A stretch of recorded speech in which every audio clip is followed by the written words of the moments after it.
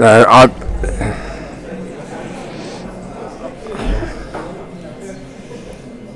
So.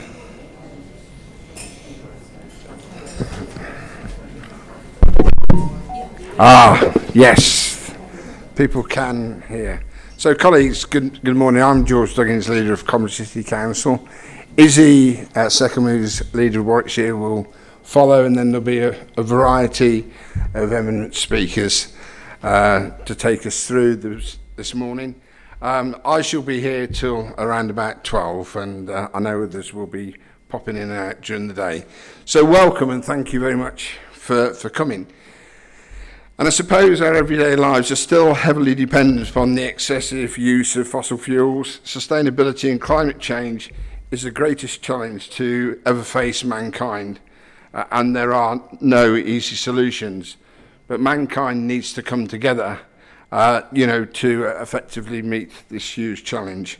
In recent years, local authorities across the country have declared climate change emergencies and set themselves the most ambitious targets, many to achieve carbon neutrality by 2030, 20 years ahead of that set by the UK government, often, if we're frank, with little clue as to how they're going to achieve that goal.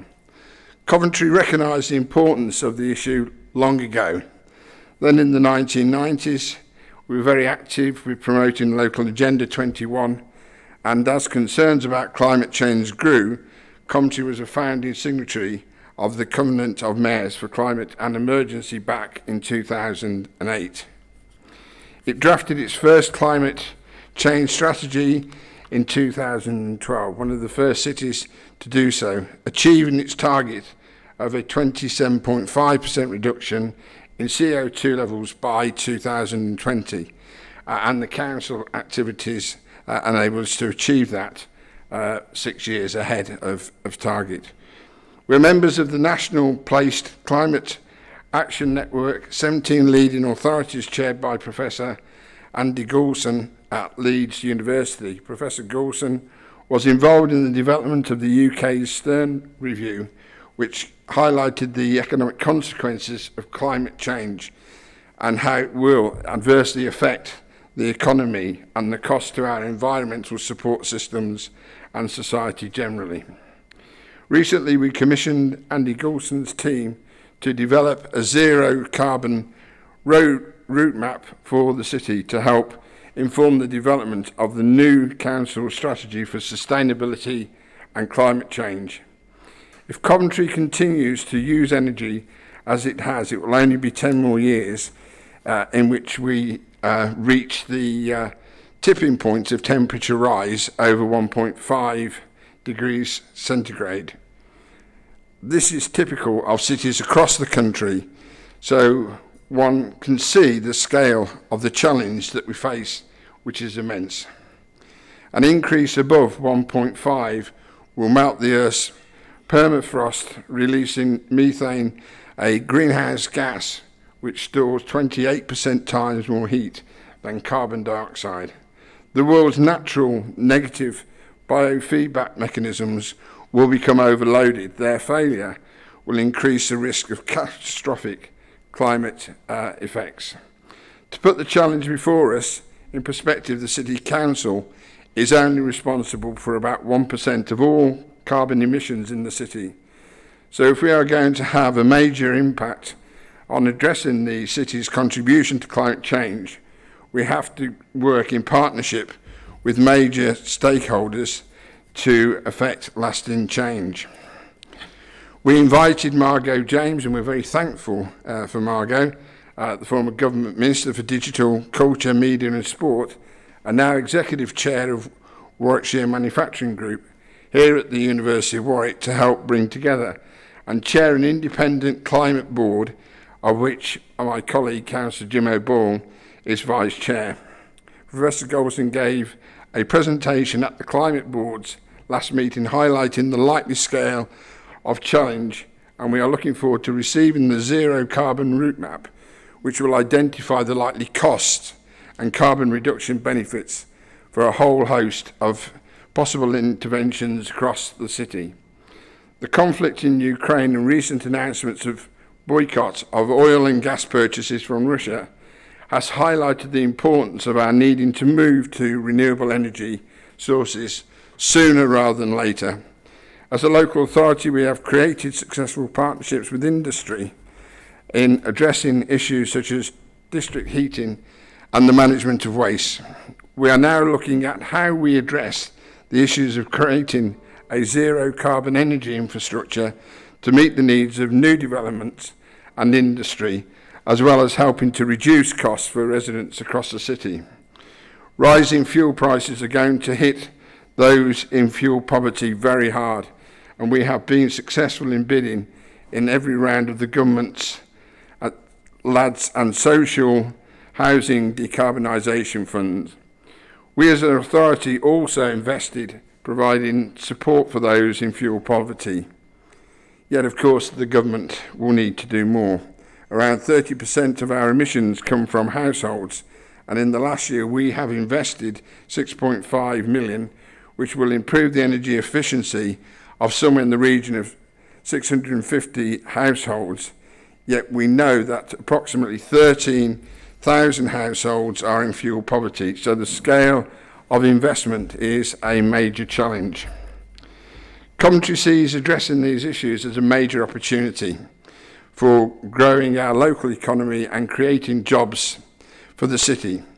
So as you will hear later today, my colleague Councillor O'Boyle will outline with our sustainability and climate change team what we will be doing.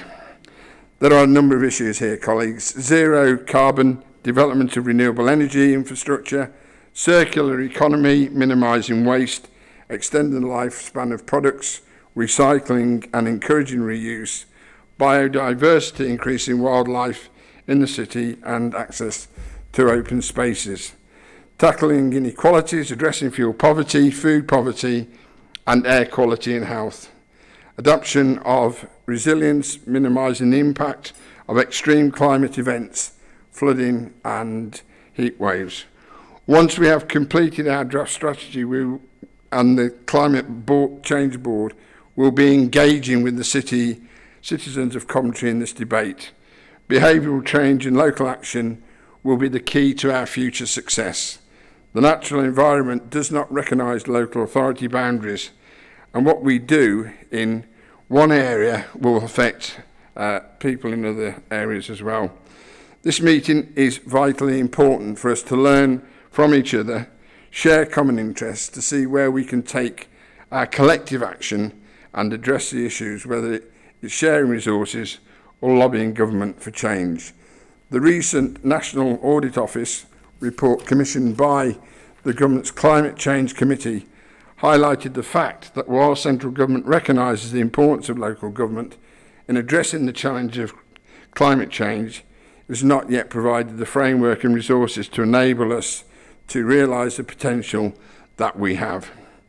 We all hope that today will help us share our experiences to start a collaborative process for addressing those cross-boundary issues which affect us all and our ability to create a zero carbon future. Thank you very much, ladies and gentlemen.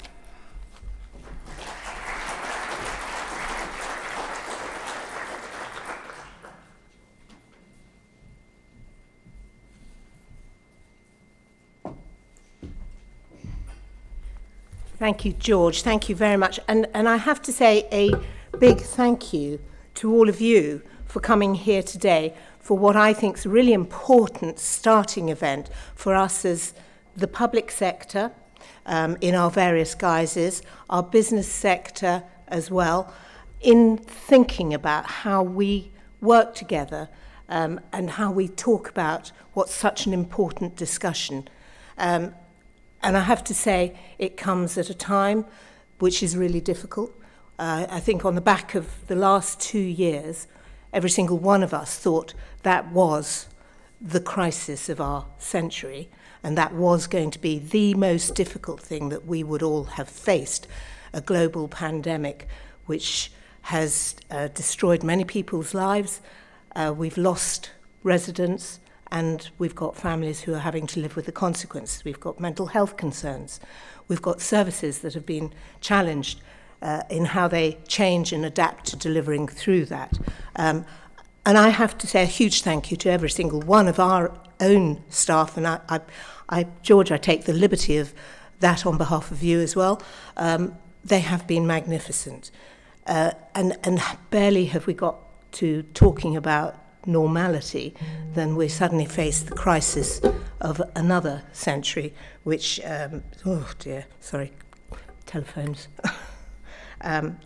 So I think it's really important to reflect at this point in time that the appalling situation in Ukraine, which is at the forefront of our minds at the moment, and I don't think any one of us will be not affected by this situation when we see the television and the pictures on our newspapers coming through, and our thoughts and our prayers are with the people of Ukraine. We wish for a swift end to conflict, whether we will in reality be able to see that. We want the pain and the suffering to end, and we want normality, a new word that we're going to be using an awful lot, to start to come back. But we can start to see the impact that that conflict will have on us here for many years to come. So across the Coventry and Warwickshire footprint, which I'm sure you will hear much of today, our economy environment, and George has touched on it, has been such a key and important part. We are business friendly. We value our businesses. We want to support jobs, skills, and we want to grow this sector, this area. We need to be thinking today about the COVID crisis. We need to be thinking about the Ukrainian war, and more importantly, we need to be thinking about climate change and how this is impacting. So I am going to reduce down what I was going to say, because George has said it. All the best ideas are shared ideas, and that's what today is about. This is a chance to network, to have those conversations that we've all individually been having, and to start to form a way forward together across the public sector. What is our ambition across this area, and how can we shape that together and perhaps drive it forward a little faster? We build it on the back of the IPCC 6th assessment report and the latest warning about the consequence of inaction, the report which describes a rapidly closing window to secure livable future. It talks about people and ecosystems, and those who are least able to cope will be the hardest hit by this. We know that no action is not an option, and we have to do this on the back of an increasing energy crisis, looking at a mixed bag of options for the future, and understanding how we can give security and confidence to our residents about the future, but also to embed in them the seed of change, which we cannot do this individually or on our own. We are not an island. We have to look at change together. So I'm asking this to be the catalyst for that. Together we take the future forward of climate change in this sub-regional area. Last November, the COP26 in Glasgow provided outcomes that we can build on, I believe, and almost 200 countries agreed the Glasgow Climate Pact, which keeps alive the hope of limiting the rise in global temperature to 1.5 degrees, and combined with increased ambition and action from countries, 1.5 remains in sight. And it is hard, but we do need to keep that focus in mind. It will only be achieved if every country delivers on what they have pledged, and a drive for action on mitigation, adaptation, finance and collaboration. and talking about every country and coming together at this time when, after 80 years of peace in Europe, we're seeing what's happening, feels a difficult conversation. But it is a conversation we have to keep having, and I believe that we will, despite all the attempts not to. So it's really important, because if we're going to leave a legacy for my children and the children beyond, and we have with us today members of the Youth Parliament and young people, this is something that we have to have that conversation about, because seldom do we ask our children what they want us to give them. But I think this is one of those asks that we should be saying today. So I'm going to wind up a little bit. We were a little late in starting. Can I encourage you in the breaks to have those conversations, find out who people are, open up conversations about what you're all doing, and network and make contacts for the future. I have a couple of housekeeping points, which I probably should have started with. I am being reminded about that. Firstly, if anyone today would like to have a lapel mic, you need to go to the back and log that, and we will get that sorted.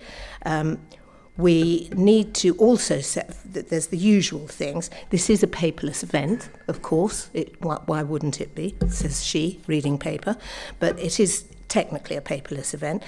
I think we have to be aware that we are on the back of COVID, so please be as cautious as you can and respect people's views about how they would want to be approached and whether face masks are the thing of today or not. Absolutely understand that. Hand sanitizers available, you've got it on your table, and in the event of a fire, I've got my colleagues from Warwickshire Fire here. In the event of a fire, a meeting point is in the car park outside Radcliffe buildings. The exits are clearly marked, I think you can see. And you might see our photographer, Dennis, going around. Here he is. So please do be there. We want to try and capture this event with as many mug shots of us all as we possibly can. So it looks exciting, it looks engaging, and it looks fun. So and remember to smile. It's always a good thing. And we are going to be live streaming this event as well. So we will be putting those on the websites after this. The breakout sessions, some of them will be here, some of them will be in Radcliffe House. So just allow yourself enough time to get between one and the other. And finally, we will be tweeting throughout the event, and if you would like to join us with the virtual conversation, you can follow at Warwickshire_CC and tweet on the hashtag CW Climate Change. I think I've done it, hopefully. Thank you all very much for what you're going to be contributing to, not only today, but the future of this area in how we work together to improve and try to help the climate change agenda in this area. Thank you all very much. And invariably, I forgot one thing, and we are really fortunate that George has mentioned Margot James, who is the chair of the Coventry Climate Change Board and executive chair of WMG. She hasn't been able to actually join us today, but we have got two video contributions. The first one will be from the Mayor of the West Midlands, Andy Streets, who again wanted to be with us but has not been able to manage diary commitments. So we will first of all have Andy contributing towards us, and then we will go straight through to Margot James' contribution as well. So without further ado, I will leave someone to play the video. Thank you. Hi there, Andy Street, Mayor of the West Midlands here, and I'm delighted to be able to say a few words of introduction at the beginning of your climate change conference today. Now, just a few months ago, leaders like myself were up in COP in Glasgow, and one of the things we were saying was that it's the responsibilities of cities and regions like ours to really step forward and deliver. And you know what? That's exactly what we're doing. Whether it be in transport, with the wonderful news about the all-electric bus city in Coventry, whether it be in the whole question of domestic use of energy, what we're beginning to do in retrofitting relatively small numbers of homes now, but it will grow, or of course in industry and all the work about the electrification of our automotive industry, centred right here, so important to our efforts.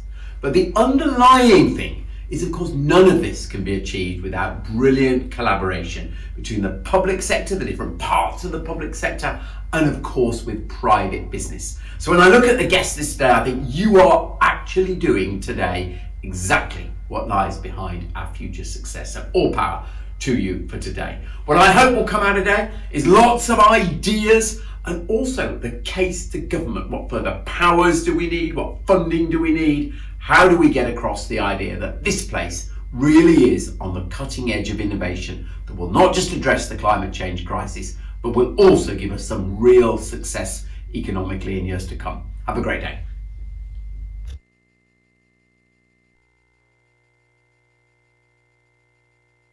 Good morning and welcome to the slate at Warwick for this important conference on Coventry and Warwickshire's response to the climate crisis. My name's Margot James, I'm Chair of WMG at the University of Warwick, and I'd like to start by thanking the 7 councils who've brought us together to develop a concerted plan to reduce our carbon emissions to zero over the next 30 years. It's wonderful to see such a partnership being created across all of Coventry and Warwickshire, because if there's one issue we all face together, it's the threat of climate change. We may come from different backgrounds, have different perspectives and experiences, but we are united in recognising the need to reach net zero, protect our environment and build a sustainable model for the economic growth of our communities.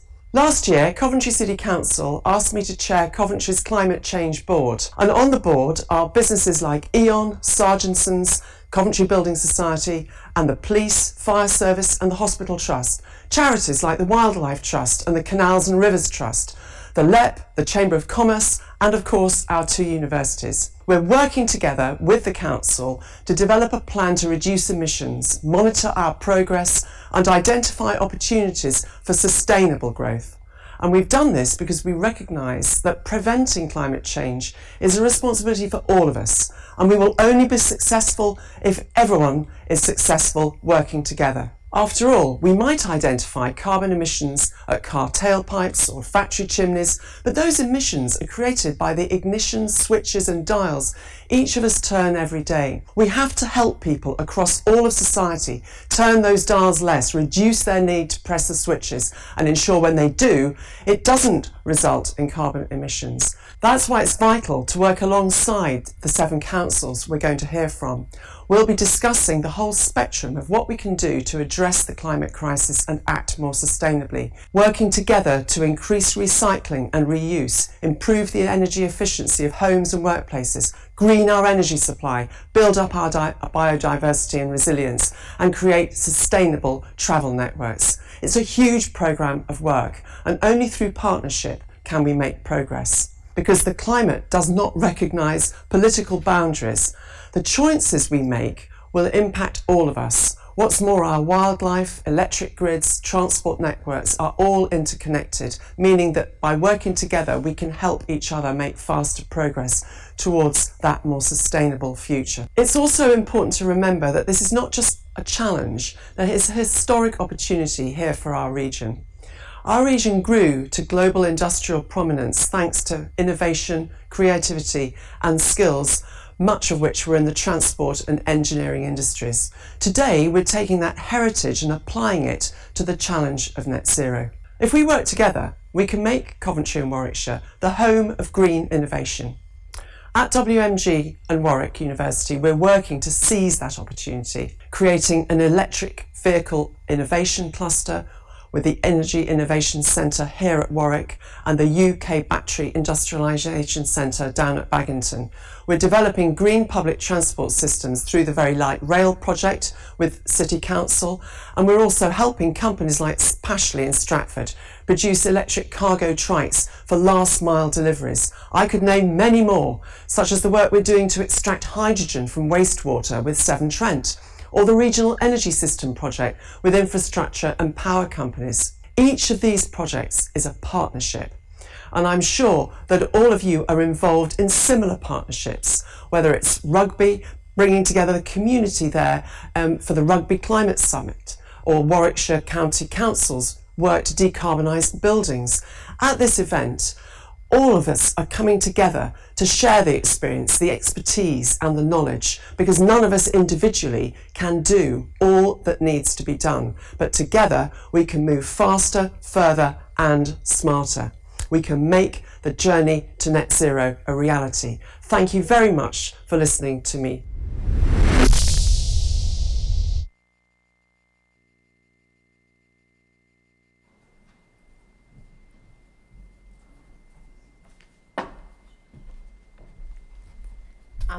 It's really exciting to hear some of the stuff that is going on individually within our areas, and this is about what today is about, sharing it. We have got, as promised, our next two speakers, Alice and Zoe, these are our youth parliament in Warwickshire, youth council, and it's really important that we do hear their voice, because I know that climate change is one of the issues that's upmost in your minds, and so we want to understand your thoughts on this matter. So Alice, Zoe, please come and address us. I don't know, are you coming together?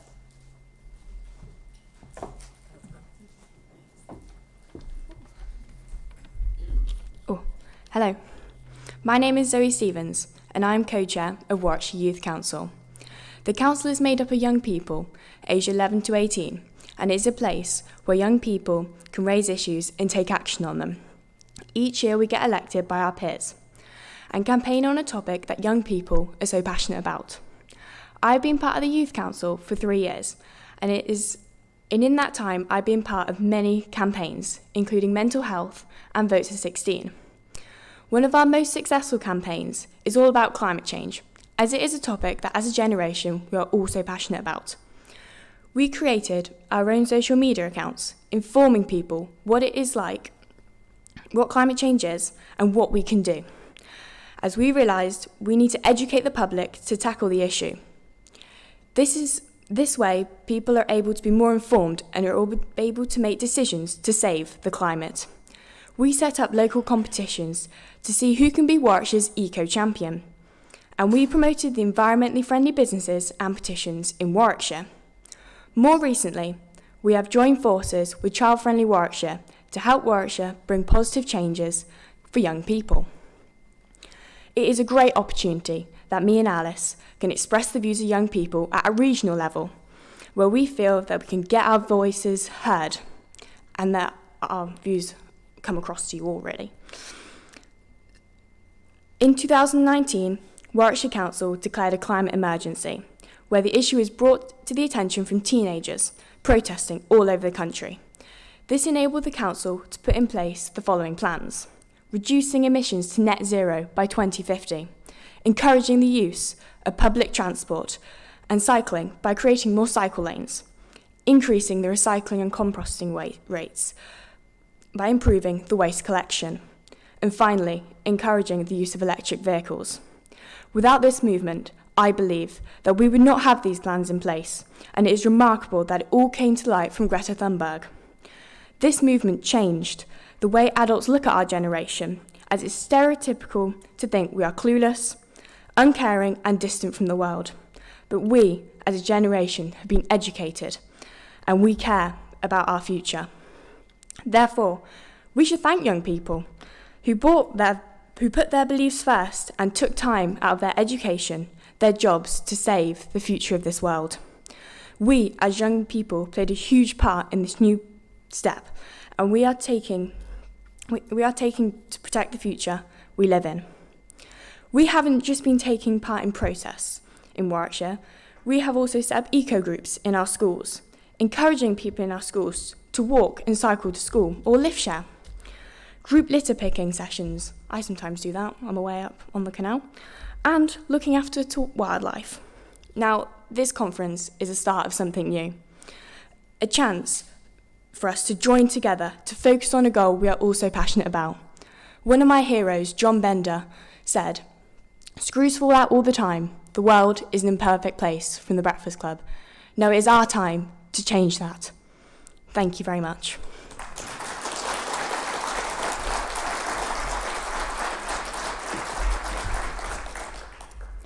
Hello, I'm Alice Battersby, and I'm currently the other co-chair of the Warwickshire Youth Council. Over the past few years, I think we've all been very aware that young people have been leading the fight against climate change. Young people such as Greta Thunberg have been running strikes, making speeches, and doing everything they can to make sure our future isn't sabotaged. Why is that? Because we've realised what many people, including, crucially, politicians, don't seem to be able to. 1, our world is changing. 2, humans are causing it. 3, if we want to stop it, we need to act now. But there's a very obvious problem with the attempts of young people to protest against climate change. We don't have a voice. We can't vote or become MPs. Of course, some young people can have a voice through organisations like Warwickshire Youth Council, but there's an inherent limit to what they can do as well. That's because young people have 1,000 obstacles in their way. Imagine the situation of a young person who's worried about the climate and wants to, say, go to a protest in London.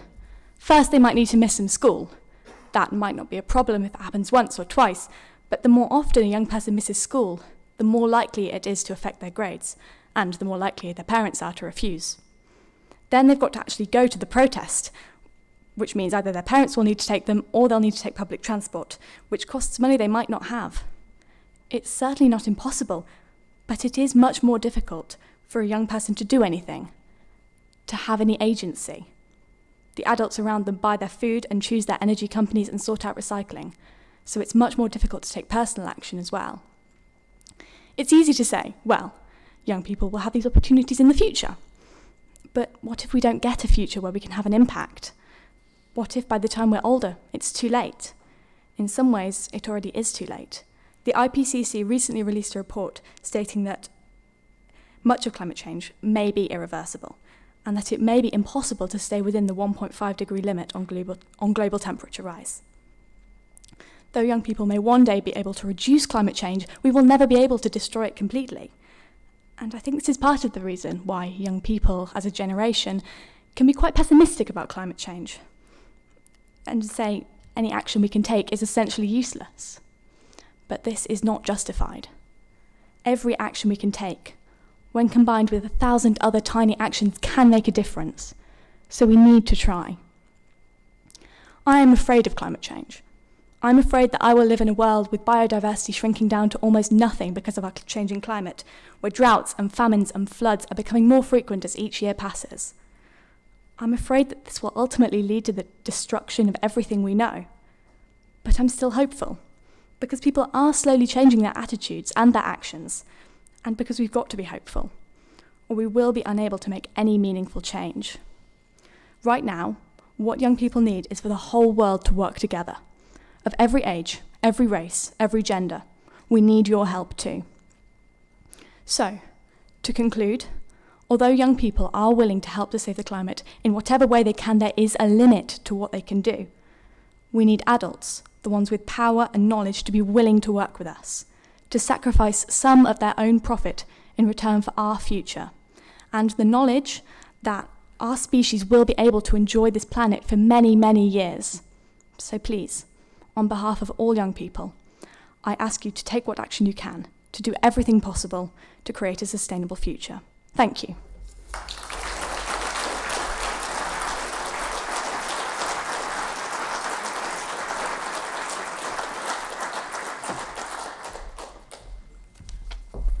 That's the voice of the next politicians of the future. So well done, really great congratulations on that, and important messages we need to hear. So we're moving on to the section now, which is going to be the views of local authorities. And in the first group, I'll ask if I can have Councillor Heather Timms, who's the portfolio holder for climate change from Warwickshire County Council, one of my colleagues. We've got Councillor David Humphreys also going to come forward, and then we've got Tom Shardlow, who's the Deputy Chief Executive Officer at Nuneaton and Bedworth. So we'll take it in that order, if I may, and have a few addresses from them. Thank you. Heather, please come forward.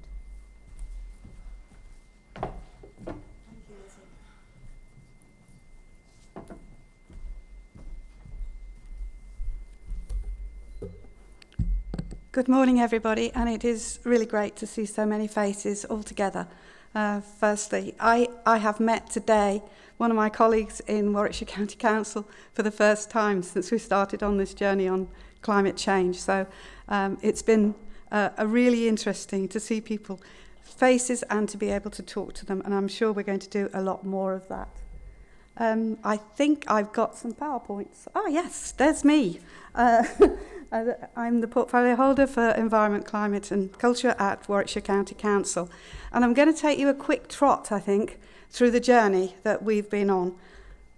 And also, at the end, some of the challenges that we have.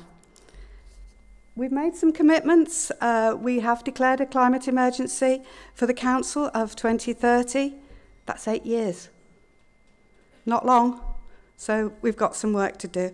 And I'm very clear that we can only do it together across Coventry and Warwickshire as we move forward. We've also joined UK 100, which is a collaboration of local authorities that work together to exchange best practice. And this is really important because it also sets further targets for us.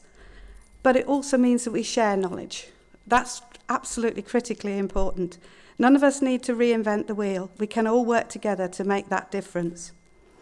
And also to petition the UK government to ensure that we harness all the power and the funding that we can to this cause.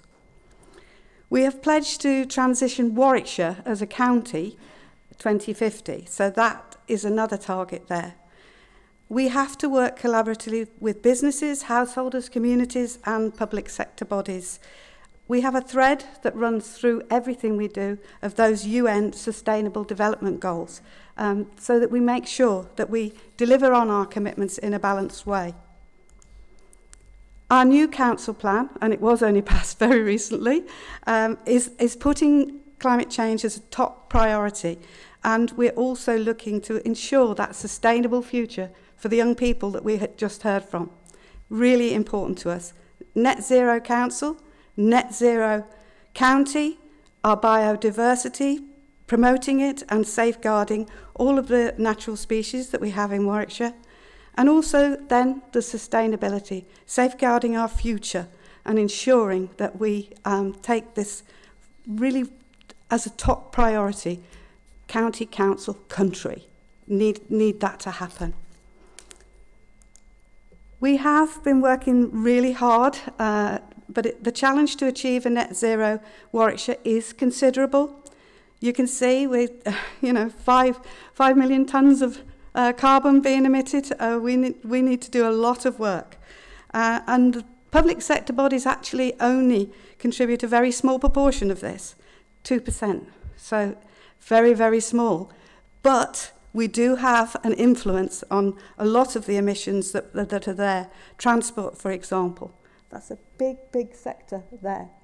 Industry total, 31%. Our little bit, 2%.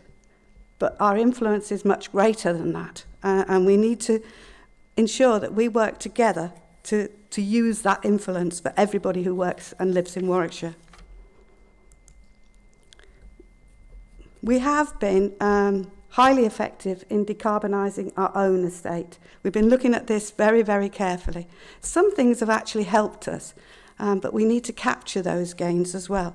We've taken it down to 31%, from something like 11 million tonnes down to 7 million tonnes, 31% down. That's our buildings, our fleet and our staff business travel.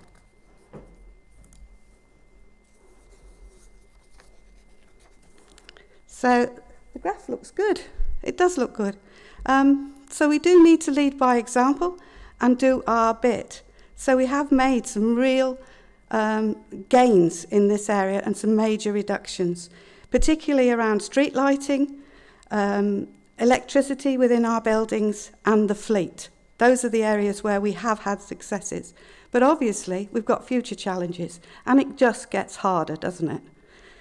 We have to make sure our strategy and our working forward is really does try to capture these gains. A lot of the drop has been influenced by the COVID pandemic, when obviously our behaviour changes around travelling and many buildings closed, and obviously, you know, there was less car travelling about. So our greatest drop was in staff business travels. So as we return to this new normality, which I do welcome, by the way, we need to think about our staff working patterns, how we capture those transport gains going forward. We really need to think hard about that and to work with our staff to see what can be done. There's a hard bit that's coming through, isn't there, of capturing that gain. Some of the projects that we've been taking part in is Bedworth Fire Station. We've put in heat pumps there. We've also put in solar panels in our buildings at the Elliott Park Innovation Centre, and obviously LED street lighting controls right across the piece in Warwickshire have helped us to drive down our carbon footprint.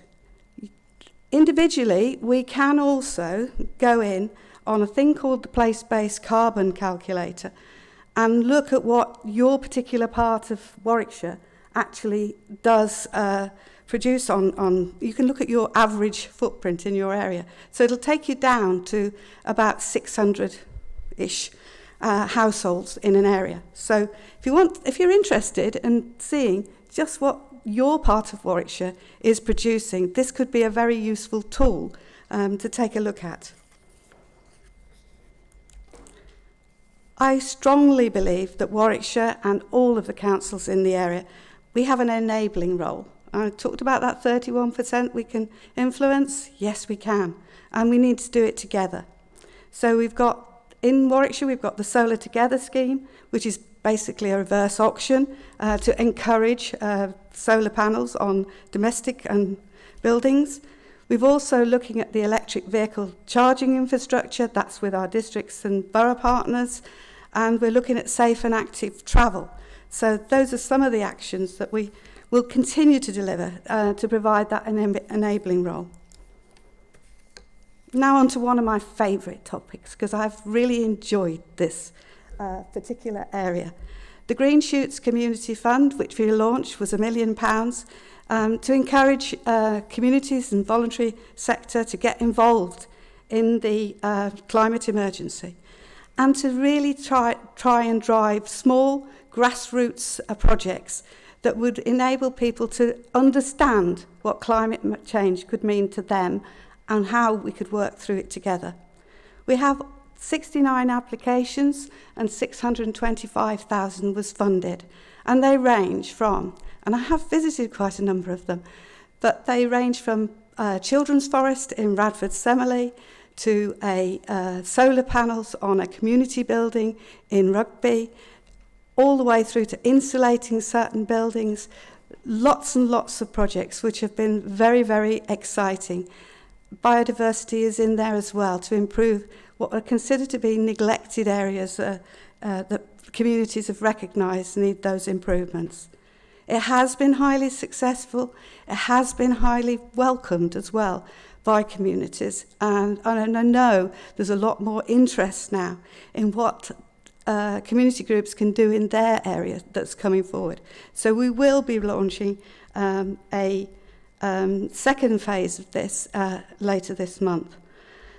We're talking here, this Green Shoots Community Fund was actually showcased at COP26 by the LGA, so we did gain national recognition for this particular scheme. And you can see a lot more about it when we start to launch phase phase 2. I'm going to talk about the engagement that we've also carried out and will be carrying out. Currently on the Voice of Warwickshire, which is our people's panel, if you like, it has over 1,000 people from across Warwickshire on it, and we're doing a climate survey. And we currently have 600 responses from that 1,000 people. So that is going to inform what we're doing and how we're doing as we go forward. We're also producing some public sector webinars, which is going to come out with so that we talk about this shared mission and this shared journey to contribute to all of our net zero targets.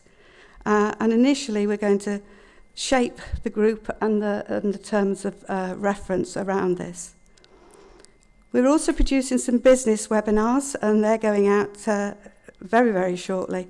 We've got 6 events fortnightly, and hoping for 20 plus per webinar, and we're going to theme those around energy, transport, and the circular economy.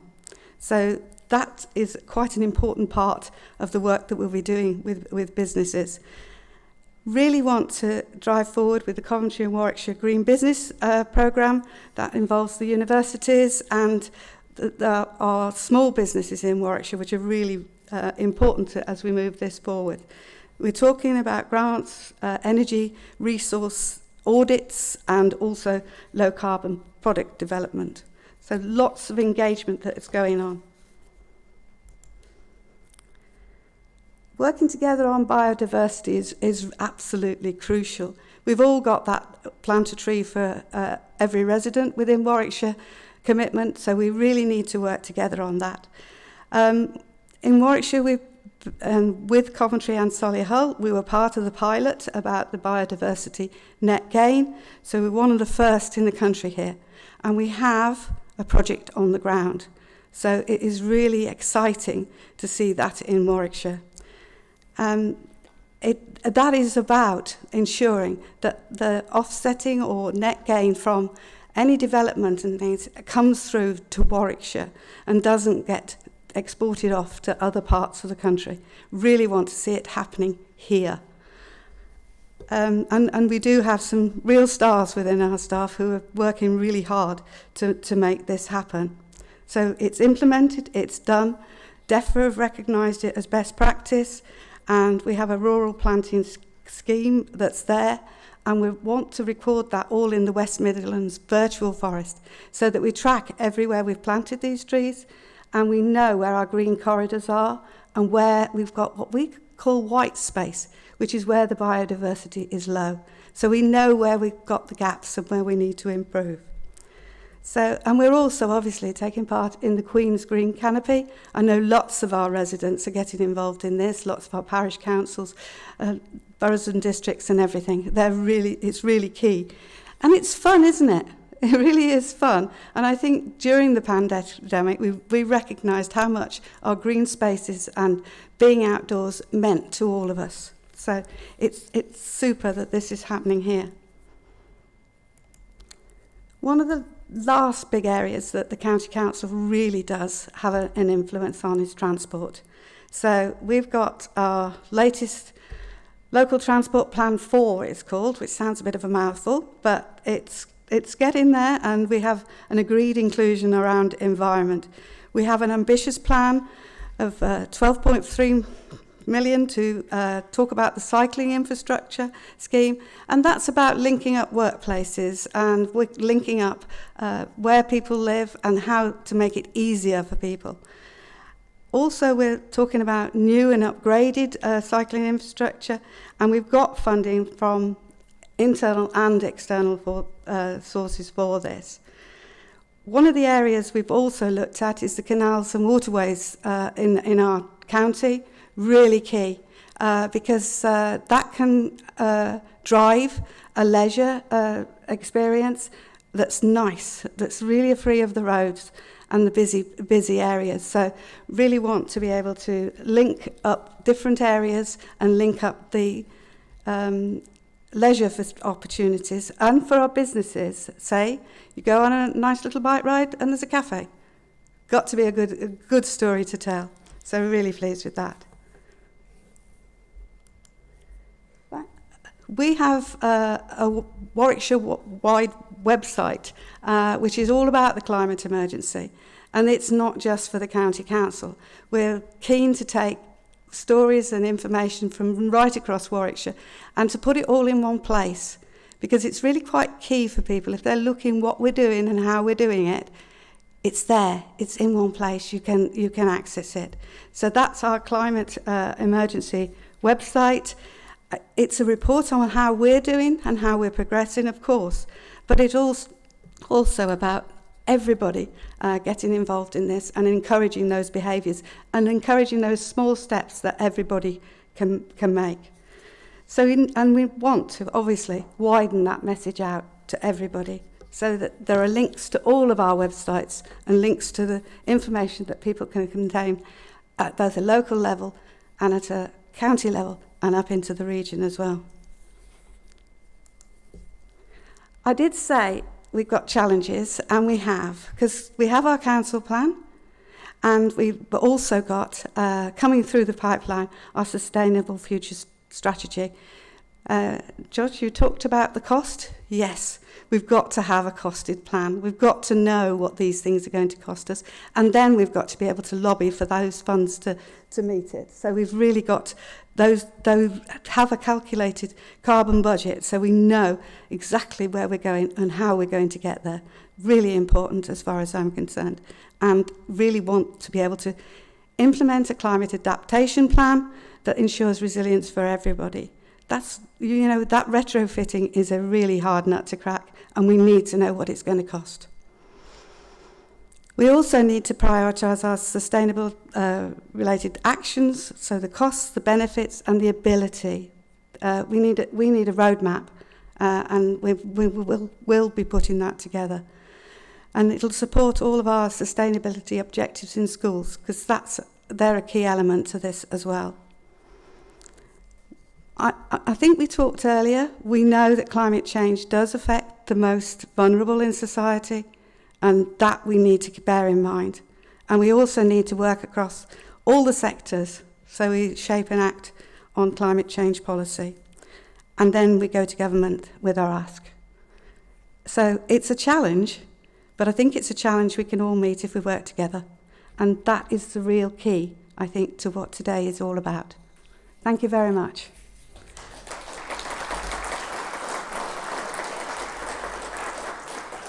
David, you're going to talk to us about North Warwickshire's journey. Thank you.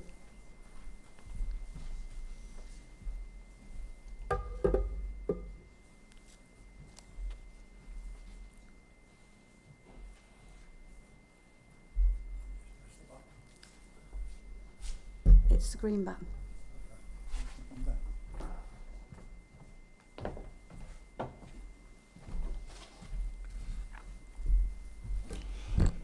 Good morning, I'm David Humphreys from North Warwickshire. In terms of the green area, a little bit about myself in one respect.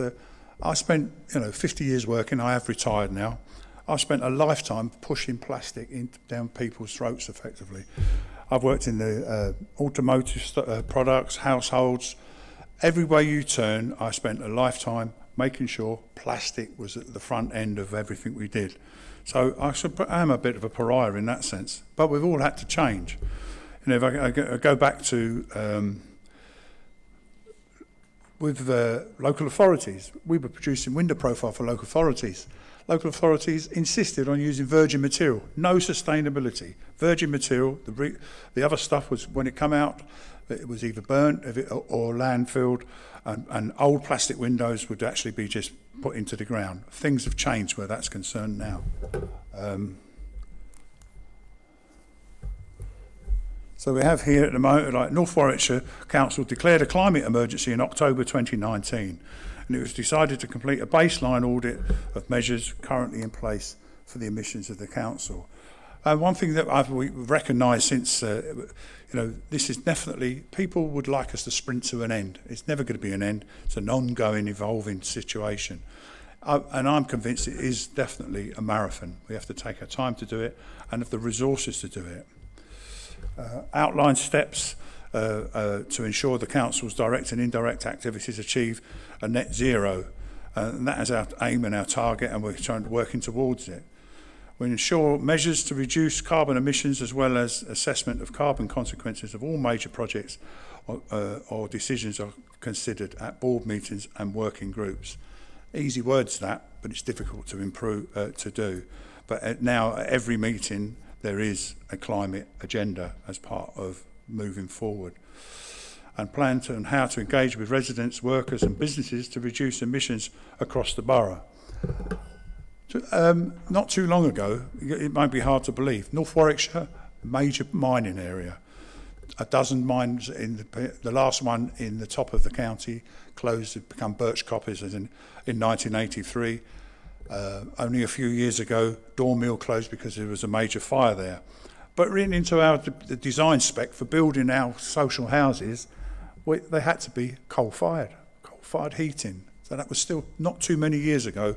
We were quite happy to put a backseat boiler and put in a coal-fired heating because that's how it was thought. That's what was always done, and we've had to change that. I must say, over the last 10 years, we've never put a coal fire in any council house.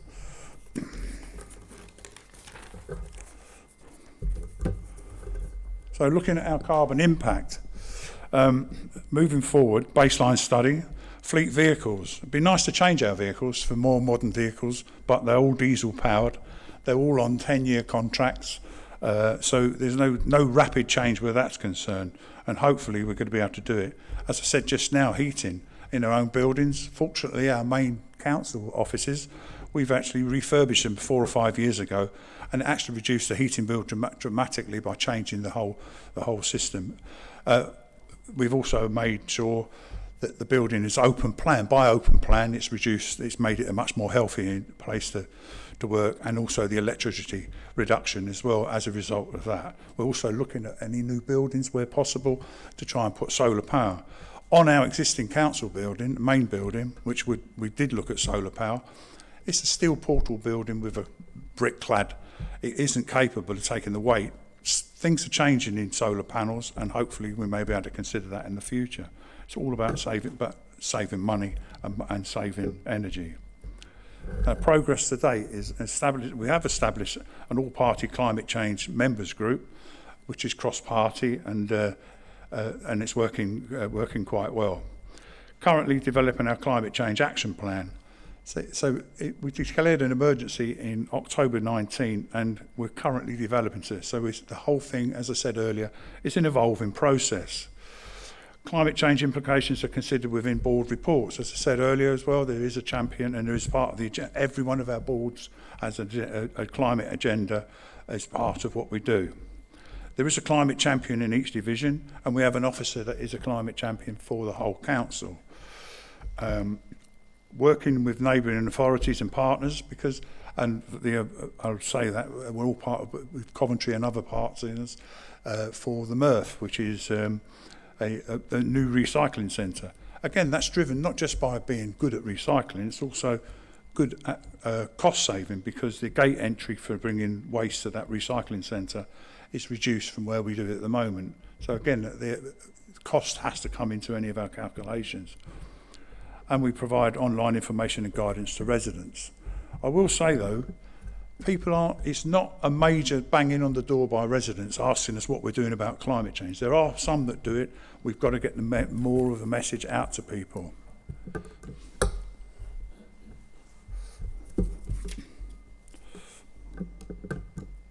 Climate Change Action Plan. The party member group is working on that plan, and we're looking at travel and transport.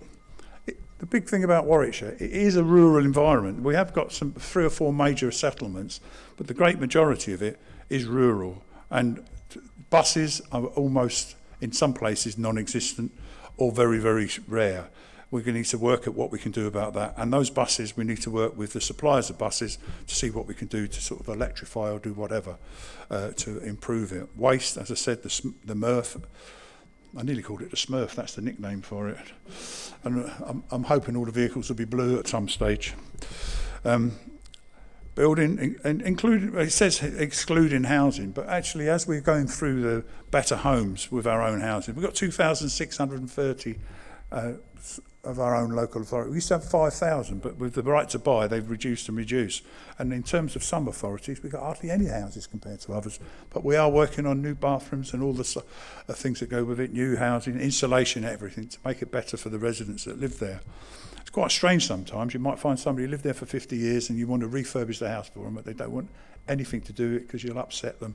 And it has to wait, unfortunately, till the end of their days, and they don't need to use those houses anymore. But our plan is to make our our housing a much better with retrofitting. Forward planning and development management. We work very closely with our forward planners, with all of the other authorities. The only one it seems to me that we don't ever work with is A5. Highways England. I like to mention Highways England. I wish Andy Street was here because I always bang on him about the A5 being a major communication. But we do work with everybody in terms of our effect on what happens to other people. And we have to support communities, obviously. We're doing people in communities in terms of improving leisure facilities and other issues, and make it as much as possible better for people to use and better for us to provide. Biodiversity and open space management. There is masses of trees and work that's going on, and projects that you said earlier about plant a tree. I believe there's thousands of trees being planted. But I once went up to the New Forest near Scenic Park near Measham, and I looked at where they said, and I stood there with a chap who was introducing me to it and said, we put 4 million trees in here. I don't know if you've ever looked at 4 million trees, but it doesn't look a lot in when you're actually there, physically there. But we've put thousands of trees in, and I'm hoping we can put even more in, especially with the Queen's canopy. So highlights from our draft action plan. Evaluating a switch from diesel to hydrogenated vegetable oil. And there's going to be other sources as well. Hydrogen will come, etc., in the future, but not ready yet. Plans to reduce carbon emissions from fossil fuels within our buildings. Adaptation of our buildings to ensure they remain suitable. And retrofitting of existing housing stock. As I said earlier, we're trying to make them much better and better homes to live in, and cheaper and warmer. Aim to achieve a biodiversity net gain, for example, through local authority treescaping. I said that earlier, but we need funding to help where that's concerned, even though there are lots of groups getting together to put things together at the moment, and especially with the Queen's Jubilee, we have people looking to put small forests up here, there and everywhere, and lots of schools involved. And partner in the Sherburn Materials Recovery Facility, as I said, the MRF, which will provide numerous benefits for North Warwickshire and a wider region. But the challenges, there's always challenges. Availability of funding for mitigation and adaptation measures. We do need help where everything's concerned. We're only a small authority, 65,000 residents. It hasn't got lots of cash to do things, but we try to do as much as we can do. Internal capacity. COVID has been a nightmare in terms of people not being able to work, isolation, working from home, and contact with people. It's made it very, very difficult, and we're working through it. And Heather just said about it's nice to get back to see each other again, and it is, but then it starts putting pressure on the transport and things again where that's concerned. Behaviour change, changing behaviours of residents and businesses. People need to buy into it. You know, our stakeholders. We do work with the Wildlife Trust. We've worked with Severn Trent, and the landowners. Some of the hardest people to work with are our landowners. You know, and I'm thinking of areas in and around Colza where the family's been there since 1066. They don't necessarily see a need for change, and they've gone on forever in a very, very similar way with, I wouldn't say almost a feudal system, because it is. Some families have been there hundreds of years, and it's difficult sometimes to get them to work with us. And ensuring working with lower incomes, with families, trying to do as much as we can to make life as cheap as possible for them to be able to have a full and effective life and be contributors to what happens in North Warwickshire. Thank you very much.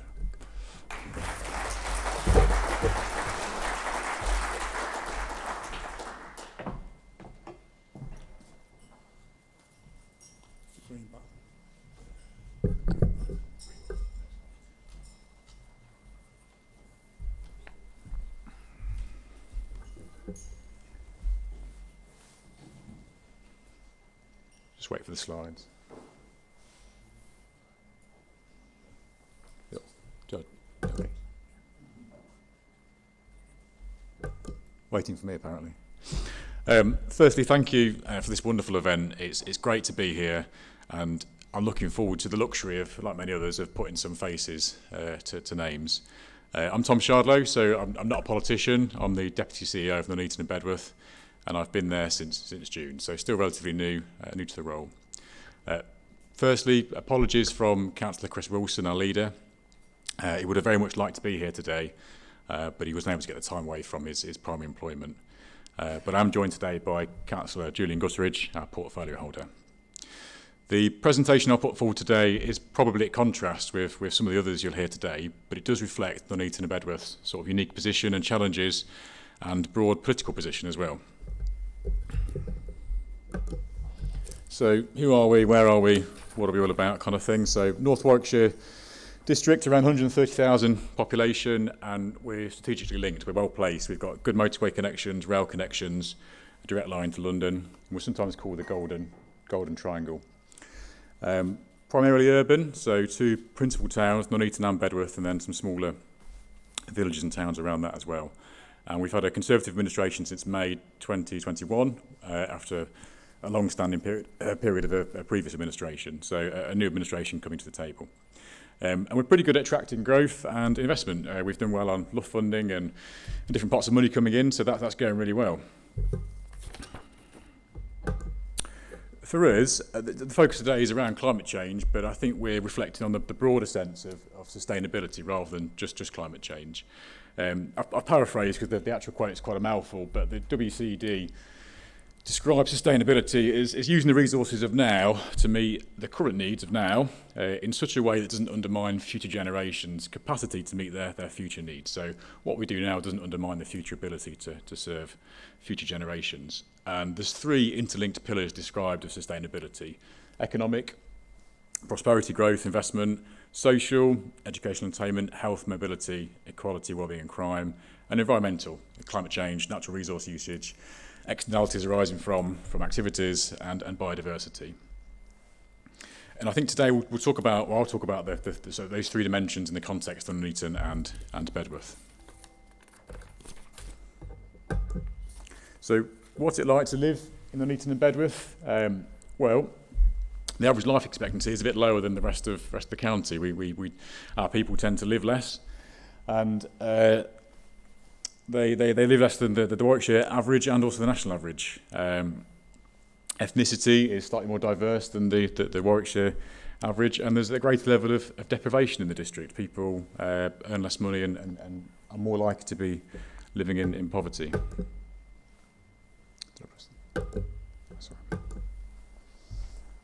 Education attainment is also comparatively lower than national averages, and it's more likely to experience crime. So some unique challenges there. In terms of work, the GVA is lower than national average. More likely to sorry, bear with me a second.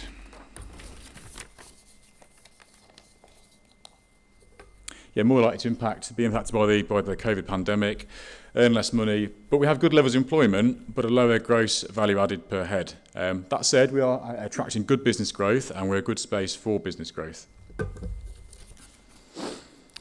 In summary, the Nuneaton and Bedworth residents are more likely to be raised in poverty. They're less likely to reach higher levels of educational attainment, more likely to earn less in their lifetimes, more likely to need their council to support them, more likely to experience worse health, and ultimately may live shorter lives than the Warwickshire and national averages. So a bit of an inequality picture there compared to the national averages and the rest of the county.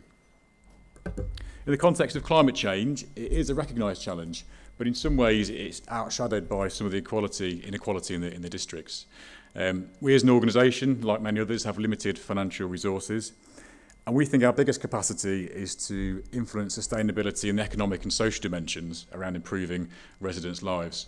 Our residents do care about the cost of living, loss of green space, fuel poverty, transportation and decent homes, and some of the points raised earlier about the Ukrainian crisis are driving some of those points home increasingly faster and stronger.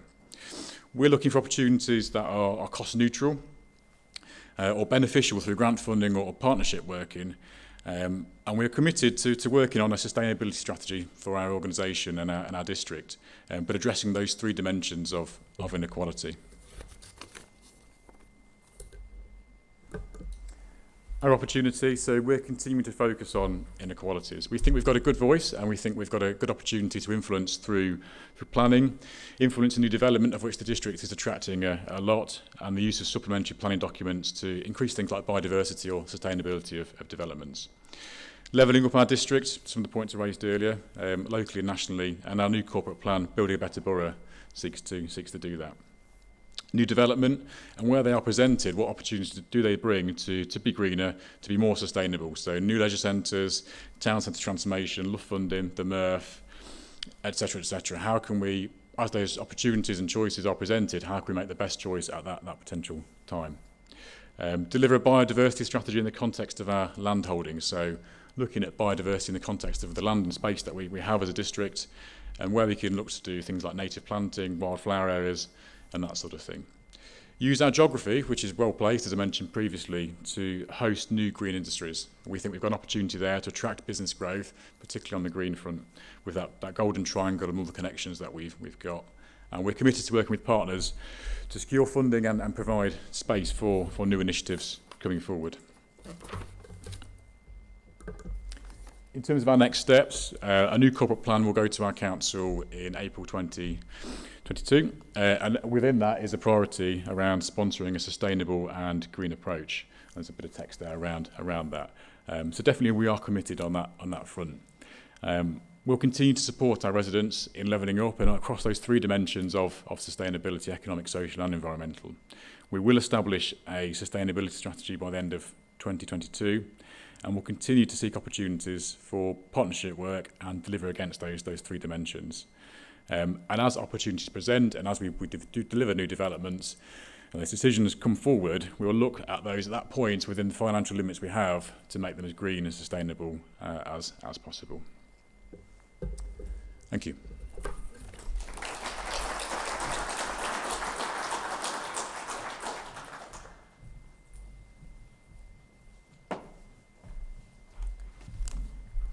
Thank you all very much for the first part. He's taller than me, isn't he? The first part of our views from local government. And we've got a break now. We're going to have a cup of coffee back in the room at the back there. And then when we come back, we're going to have 3 more local government perspectives. And we've got Rugby, Warwick District Council, and we've got Coventry City Council as well, which I'm going to look forward to. And after that, we've got a Q&A session. So if we can, we've caught up with ourselves, which is fantastic. Thank you, speakers, very much. And can we go grab a coffee and come back in here at about 11 o'clock, and then we will hear the next lot, and then we'll get those questions going. Thank you very much, everyone.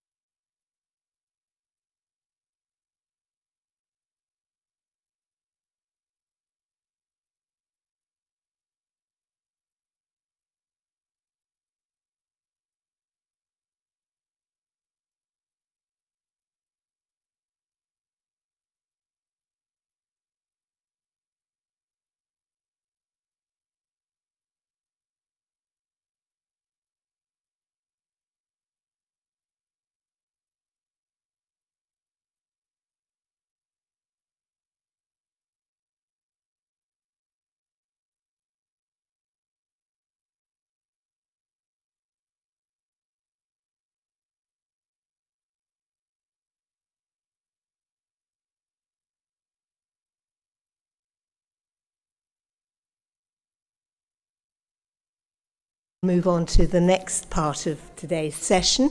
And I'm very conscious for all of you who are here from business and from partners that you're very much getting a local government perspective at the moment. But we felt this was really important, that you should understand how local government are trying to get their mind around this agenda and how we're sort of working individually. And perhaps at the end of this, one of the collective decisions will be how we actually start to come together to move the agenda forward.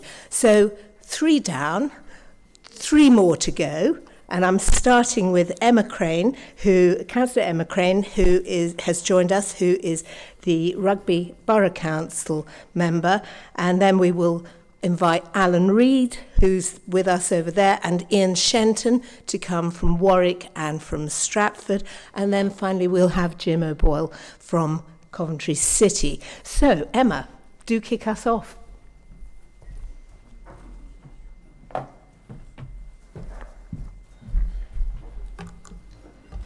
Thanks, Izzy.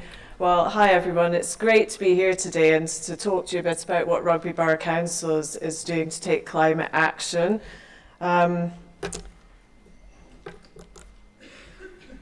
The climate change challenge is absolutely huge, but it's one that we really, really need to tackle, and one that we're really excited about tackling at Rugby Borough Council. It's so important for our children and for our grandchildren and the future of our planet, and we've heard from young people today about how strongly they feel about this. So it's something that it's fantastic to see everyone coming together today to take action on it. I've put this picture in the slide, the Earth warming stripes, because I think it just demonstrates in one picture what we're up against. The red that you see is the warming over recent years, and you can see there's a huge proportion of warm days in the last decade and couple of decades. So I think it just visualises the challenge that we're up against. In rugby, the approach we've taken is that there are many co-benefits to taking action on climate change as well. There are better health outcomes for residents, both physical and mental health. They will have better access to open spaces and nature. We'll have more trees, less pollution, warmer homes, cheaper energy bills, which in today's energy crisis will be so important. And it will also bring good quality jobs and skills to the area. So I've set out our net zero vision on the slide, and it's what we at Rugby Borough Council are all working towards. We've set an ambitious target of net zero by 2030 for the council, and this vision is going to guide all of the work towards achieving net zero over the coming years. And as well as recognising that it's a climate crisis, we also recognise that we're in the midst of a biodiversity crisis as well, with many species at risk of extinction in the UK. And we're keen to take action to address both of those linked crises at the same time. So reducing emissions and restoring nature in rugby, because the two go hand in hand and we can't solve one without the other. We need to do them together. So we'll be prioritising both in our action plan. And we're really, really keen to engage with all of our residents on this. It's a journey that we all have to take together, and we need everyone to come on that journey with us. So I wanted to say a few words about our journey so far. So like many other local authorities, our journey began when we declared a climate emergency in July 2019, and we quickly set up a cross-party member working group to decide on those immediate actions which we needed to do and to set the council's strategic direction. We appointed some consultants to help us get an emissions baseline so we know where we are now and where we need to get to over the next 8 years to 2030 and beyond. And then our climate change ambitions were further clarified in our new corporate strategy, which we adopted in February 2021. And climate change was one of 4 priority outcomes identified to guide all of the council's future work. And we also included commitments to improving biodiversity across the borough. And we recognised that we needed to better understand the views of our communities and to engage with them about our net zero plans. And we wanted to reach out and hear the views of businesses, residents, voluntary groups and others. So we decided to host a climate summit late last year, where we had a really informative conversation and we were able to listen to the strength of feeling amongst our local residents, businesses and other groups for action on climate change and nature recovery. And we also set up a dedicated microsite called Rugby Net Zero, where we're providing information for residents about our climate plans and also how they can take action to reduce their emissions. We also delivered a residents' survey so that we could understand better how local people felt about taking climate action. And we got over 600 responses to this. And it was really interesting, the findings of that, because we found that 94% of respondents were concerned about the impact of climate change or biodiversity loss. So that's, virtually everyone wants to see something done about this. And it also interestingly highlighted that 47% of residents felt that they understood climate change a little or not at all. So I think that really showed to us that we've got an education challenge on our hands as well to raise awareness of what we need to do and why. And then we also looked at our senior leadership team and we appointed both a councillor climate change champion for Rugby, that's me, who's going to help to raise the profile of climate action amongst members and residents. And we've also got a lead officer, Dan Green, who's here today, who's our Deputy Executive Director. So having two members of the senior leadership team jointly responsible for delivering on climate change is really important to show leadership and to drive the change that we need. And partnerships as well is a really, really important aspect. So whilst we're developing our climate change strategy, which I'll come on to talk a little bit about later, we're also taking action right now because delivery in this decade is just so important. So I just wanted to highlight a couple of the things that we've been doing. One really key thing that we've done, which I think has made a real difference, and I hope it will over time as well, is we've introduced a climate change and environmental impact assessment for all the decisions that the Council and Cabinet make going forward. And this means that it's a key driver for all the decisions to be taken. It's embedding consideration of climate change and biodiversity loss across everything that we do. So it's like a green thread, if you like, through all of our council business. And at the same time as we've done this, we've started to upskill both officers and members. So we're offering comprehensive climate training programs to everyone in a bid to increase the knowledge. Because if you're having to take action on this, we think it's really important that everybody understands why and why it's so important and what needs to happen.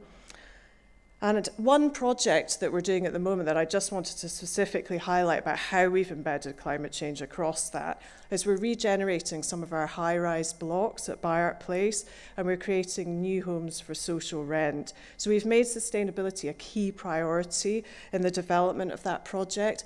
One example of this is we've decided not to put the development onto the gas grid. We're just going to go straight onto heat pumps. We're also looking at things like including solar PV and space for wildlife and access to nature. And we're also working with our planning teams about ideas about how to reduce the number of parking spaces, things like car clubs, thinking creatively about how to drive down car use in that development. One key area as well we've taken action on is to do with funding.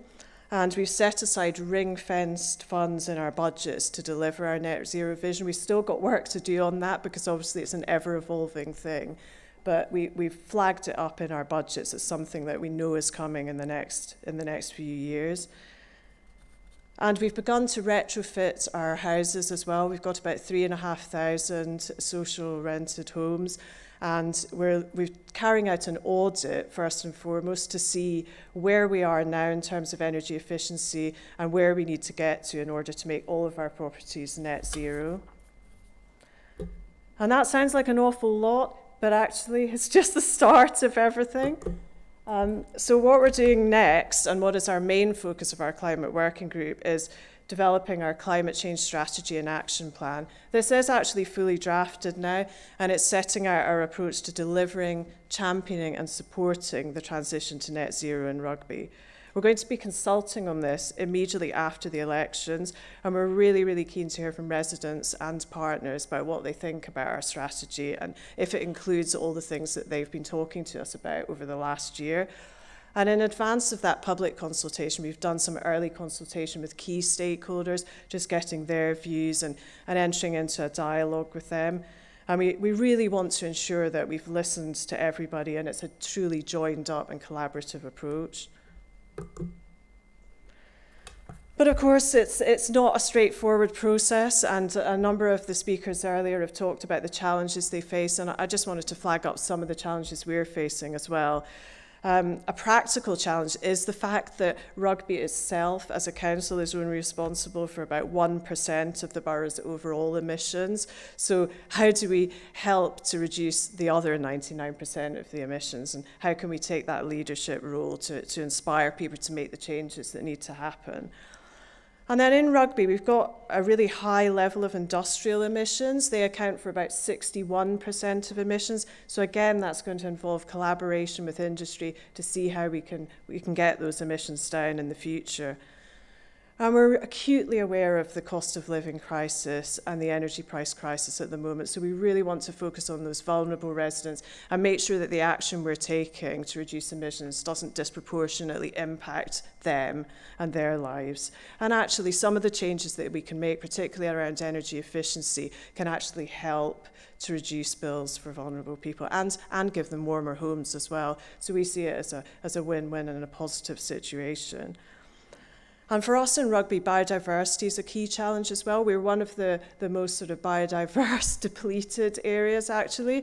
I haven't got the exact figures, but we've got very, very low tree coverage in Rugby Borough. So we really want to do more to help that, and we've been working with the Wildlife Trust on that. And then things like the risks from extreme weather events, we're already seeing a lot of flooding happening. Again, what measures can we put in place? We need to work with our planning teams. We need to work with central government, make sure our national planning policy framework is fit for the future and fit for a net zero future, and that we're not building homes that aren't.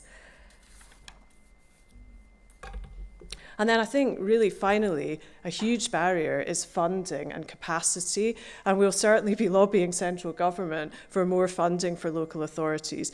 We did actually apply for the Social Housing Decarbonisation Fund recently because we wanted to retrofit some of our properties and we didn't get it, we weren't successful, which is really disappointing, and we really, really want to get the next round. So we'll definitely be lobbying. We've been thinking of other creative ways to raise funds as well. We're investigating issuing a council climate bond, which can involve the local community in being invested in the investments that we're making. And there's a new UK infrastructure bank, which has just been set up, which has funding available for local authorities. We're also investigating options there as well. So I think the overall message from Rugby is that we're doing a lot, we've got a lot more to do, but collaboration is really, really key in this, and we need to bring everyone along in the journey. And that's why it's great to be here today, because we can all work together and share our ideas, and we've already picked up some really good ideas. So that's just a slide showing our emerging approach of our strategy, but I think in order to conserve time, I won't go into too much detail on that. So thank you for listening. We're really excited about the journey ahead.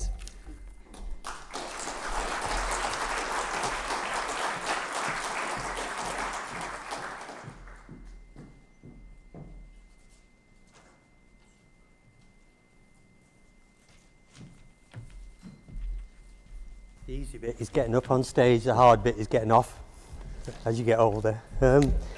So this rather suave gentleman is Councillor Alan Reid of Warwick District Council. I forgot my tie, so I'm not dressed quite as suavely as Alan. And before anybody says it, no, we're not the elderly version of the Chuckle Brothers. Okay, so Alan's going to start the process with the slides. We're going to go slightly off-piste because, quite frankly, you've heard so much from all the other district councils. I think it's important really that we first of all say that Stratford District Council and Warwick District Council are working together, and that is quite an important start for what we're going to say today. The other thing I wanted to say is that this is far too important to be anything to do with party politics. And my Programme Advisory Board people are all here today, chaired by Councillor John Deering. And I think that's important, that we don't put this into a party political event. It's far too important for that. So we'll start. If I know how to work this. So we've declared the emergency. We've done all the things that everybody else has been talking about this morning. And I think it's important that I think some of you knew that we were originally going to have a referendum to raise funds through the local council tax. COVID put that to bed, and we don't currently have any plans to resurrect that idea, but we'll come back to the funding later. What was important was, because we're working together, we've actually appointed a programme director, Dave Barber, and he is leading us, the two councils, in all that we're doing in climate change, and that was probably the most important appointment we made over the last few years.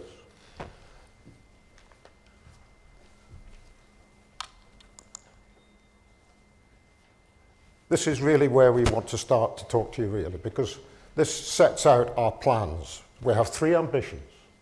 First of all, the councils have got to be net zero by 2025. Itself a challenge.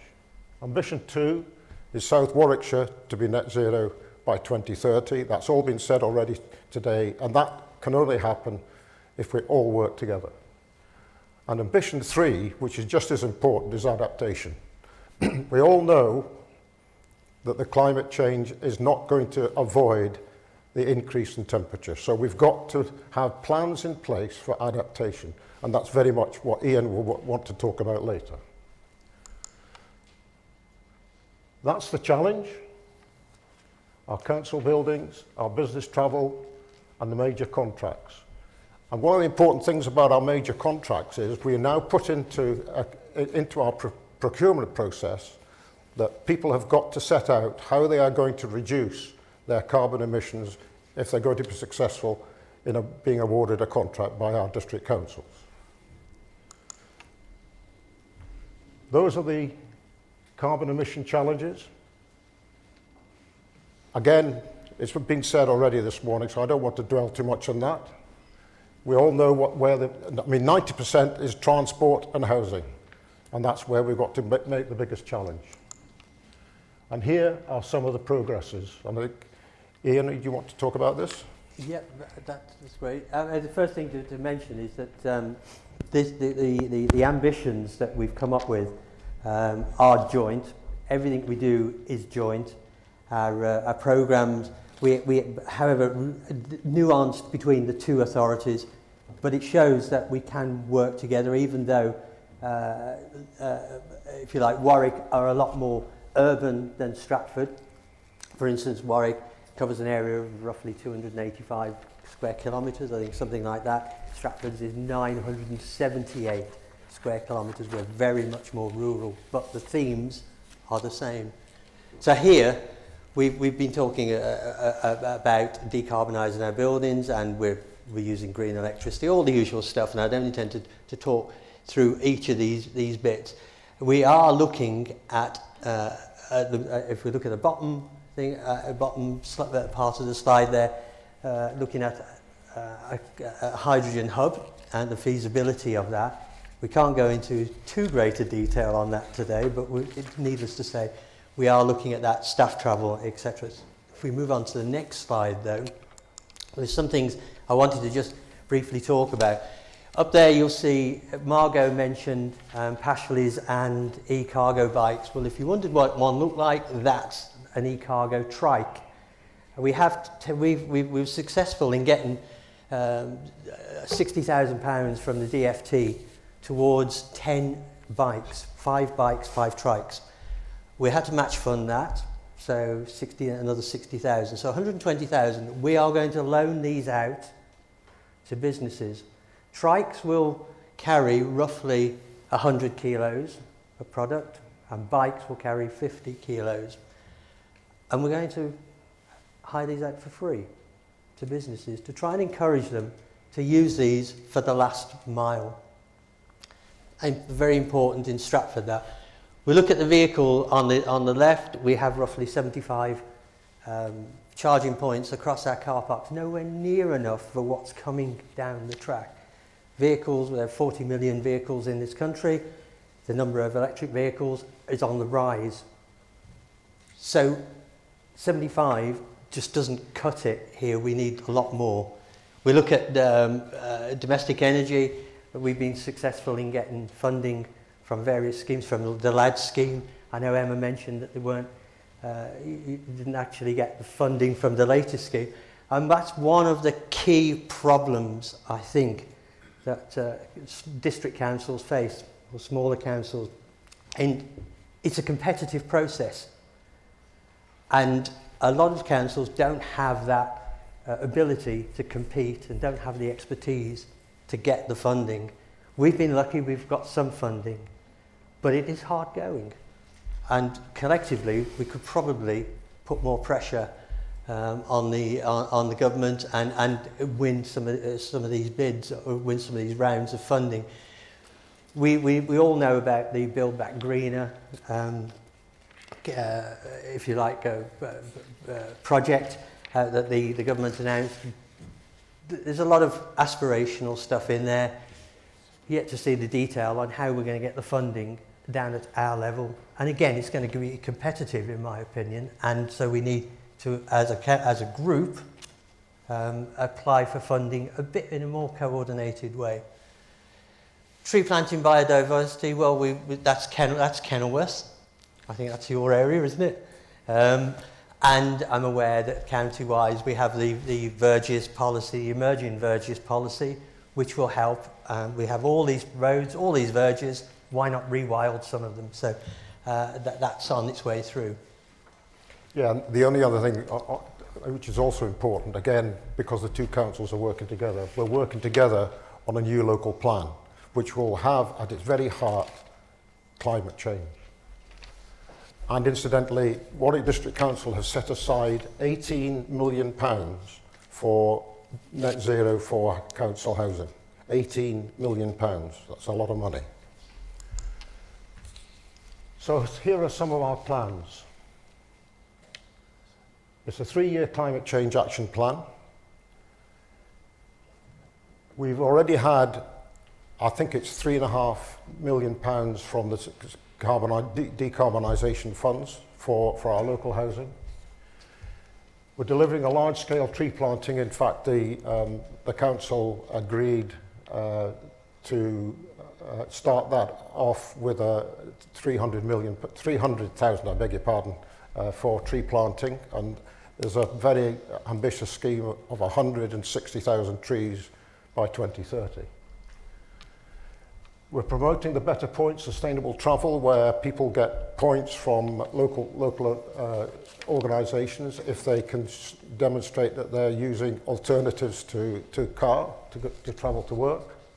And that is also important for the Commonwealth Games, where our district, Warwick District, has got quite a lot of involvement in the Commonwealth Games with bowls and cycling. Some of the headlines for our plans. Yeah, on this, you can see at the top, we talk about the green hydrogen refuelling and solar generation. One of the feasibility studies that we've also got running is to try and put solar canopies on one of our surface car parks, our leisure centre car park basically. The early indications say that if we are able to do that, we can power the leisure centre and the businesses around that area by using a direct wire.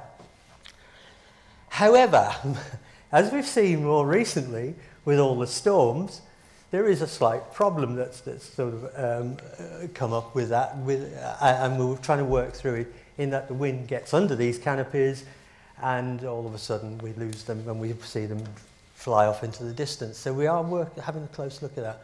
The local engagement scheme, engaging parish councils and rural communities, one of the big problems is getting down into communities, bringing communities along with us.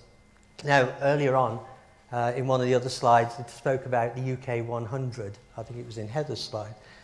And we were successful at Stratford and Warwick in getting through a round of interviews. There were 75 councils applying for funding.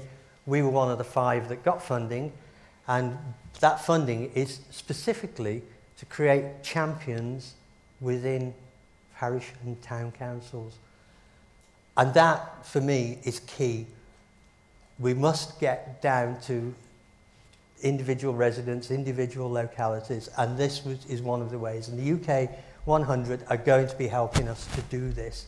We will train up 20 people initially, and they will train others, and hopefully we can reach out into the smaller villages and towns. When we look at adaptation, and Alan will know that, has already alluded to the fact that I am very keen on adaptation.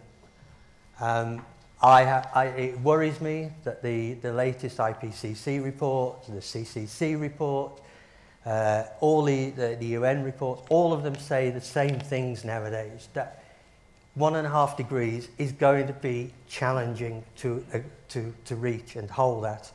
So we have to plan for the worst and hope for the best. And my view is adaptation, and I know Baroness Brown felt the same way about this, adaptation is important. It is very important, and it's been the poor relation of this up to now. So we have to do more. We did last year commission the Met Office to write a report to tell us exactly what would various increases, 1.5, 2 degrees, 3 degrees, 4 degrees, what would that mean for Stratford and Warwick? 1 year on, we're still waiting for that report. We were promised it last year in October, and we're still waiting now. The dates have progressively gone back, so we asked for it roughly a year ago. So we're now falling back on the West Midlands Combined Authority Sustainability Report that came out recently, and we're going to build up our approach to adaptation through that.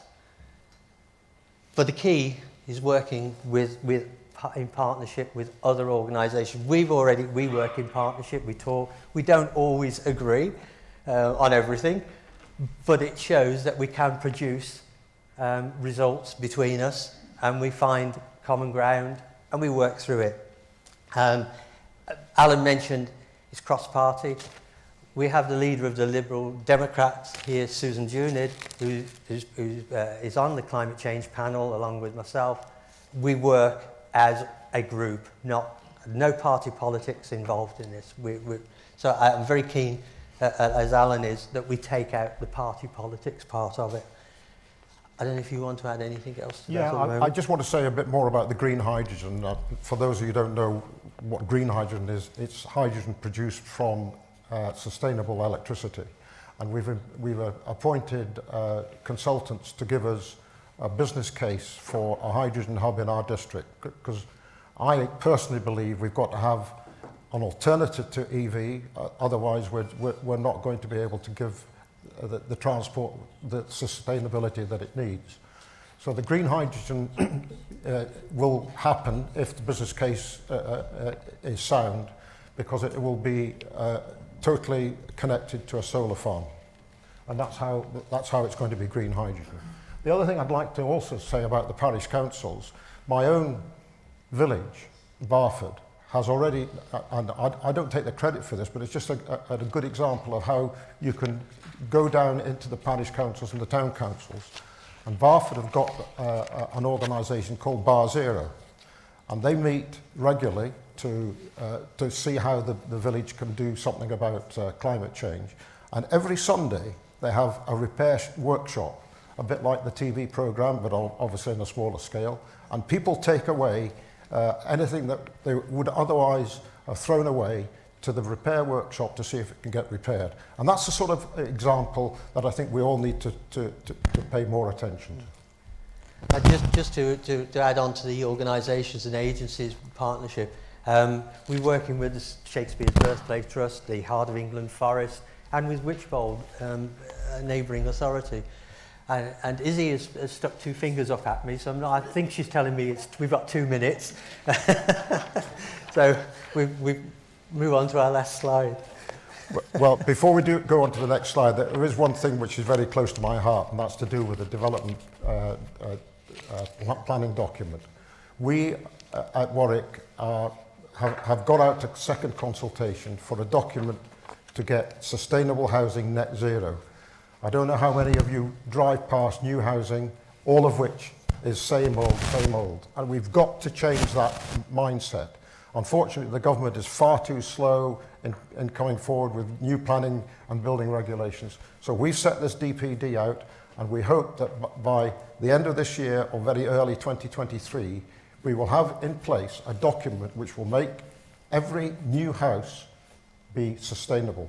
And that, to me, is one of the most important things that we're doing. The challenges we face. Yeah, I think we've already spoken about community engagement to a certain degree. My view is very much we have to keep it simple, and one of the simplest ways, that one area of work that we all do that touches absolutely every single person in our county is through the waste system. So reuse, recycle, reduce, all these sort of messages we need to get over, and to show people what to put in their bins. So simple stuff like that.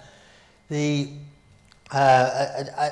I think we were both encouraged by the two young ladies that spoke at the very beginning. We were so impressed by them, and we both, we both feel that one of the things we must remember is, when I talk to groups, and I talk to church groups a lot, and to parish councils, one of the things I often say to people there is, I won't be around to see the worst excesses or the worst issues with climate change. I'm unlikely to be alive. My son will be, his children and his children. And it's for those young people that we must always bear in mind, it is their future. We need to harness them as well, their passion for it. And as they say, as they mention, we need to encourage them to actually take a more active role. They spoke very eloquently, and I believe we both share that same opinion on that. Finally, funding. Everybody says we don't get enough funding from central government, etc., etc. But these two councils, we have put together £500 million in our budget for this year for climate change. And that is not all, of course, because, of course, every one of the portfolios, and let me give you a good example, asset, housing, they are putting together an awful lot of money from decarbonisation funds and the 18 million I mentioned already. So we are addressing it as much as we can as a local authority, but we do need more funds from central government. I think that's all we've got to say. Thank you. We'll go. Thank you.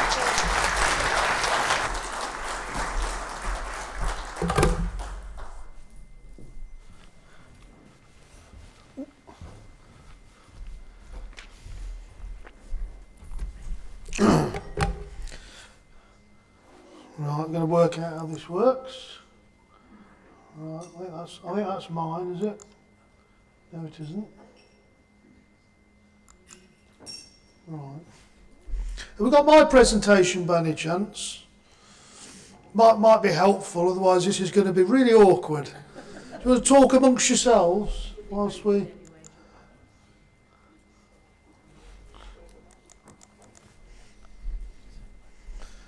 That's what happens when you get people like me on the technology.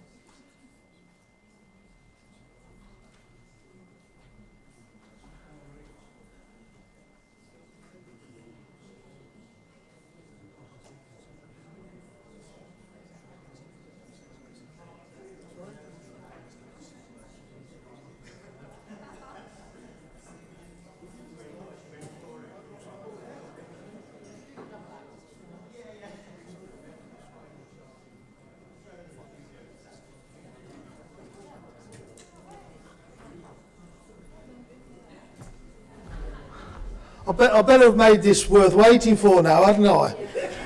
I'm sure they've done that deliberately.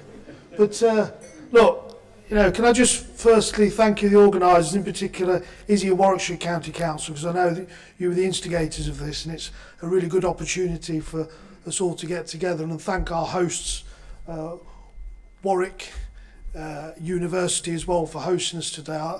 I've been to the Slate on a number of occasions, and it's a great venue, and I encourage more people to come and use this venue, and it's a great view as well, of course. And of course it's in Coventry. I would say that, wouldn't I? Warwick University is in Coventry. I always have to make that point, you know. So look,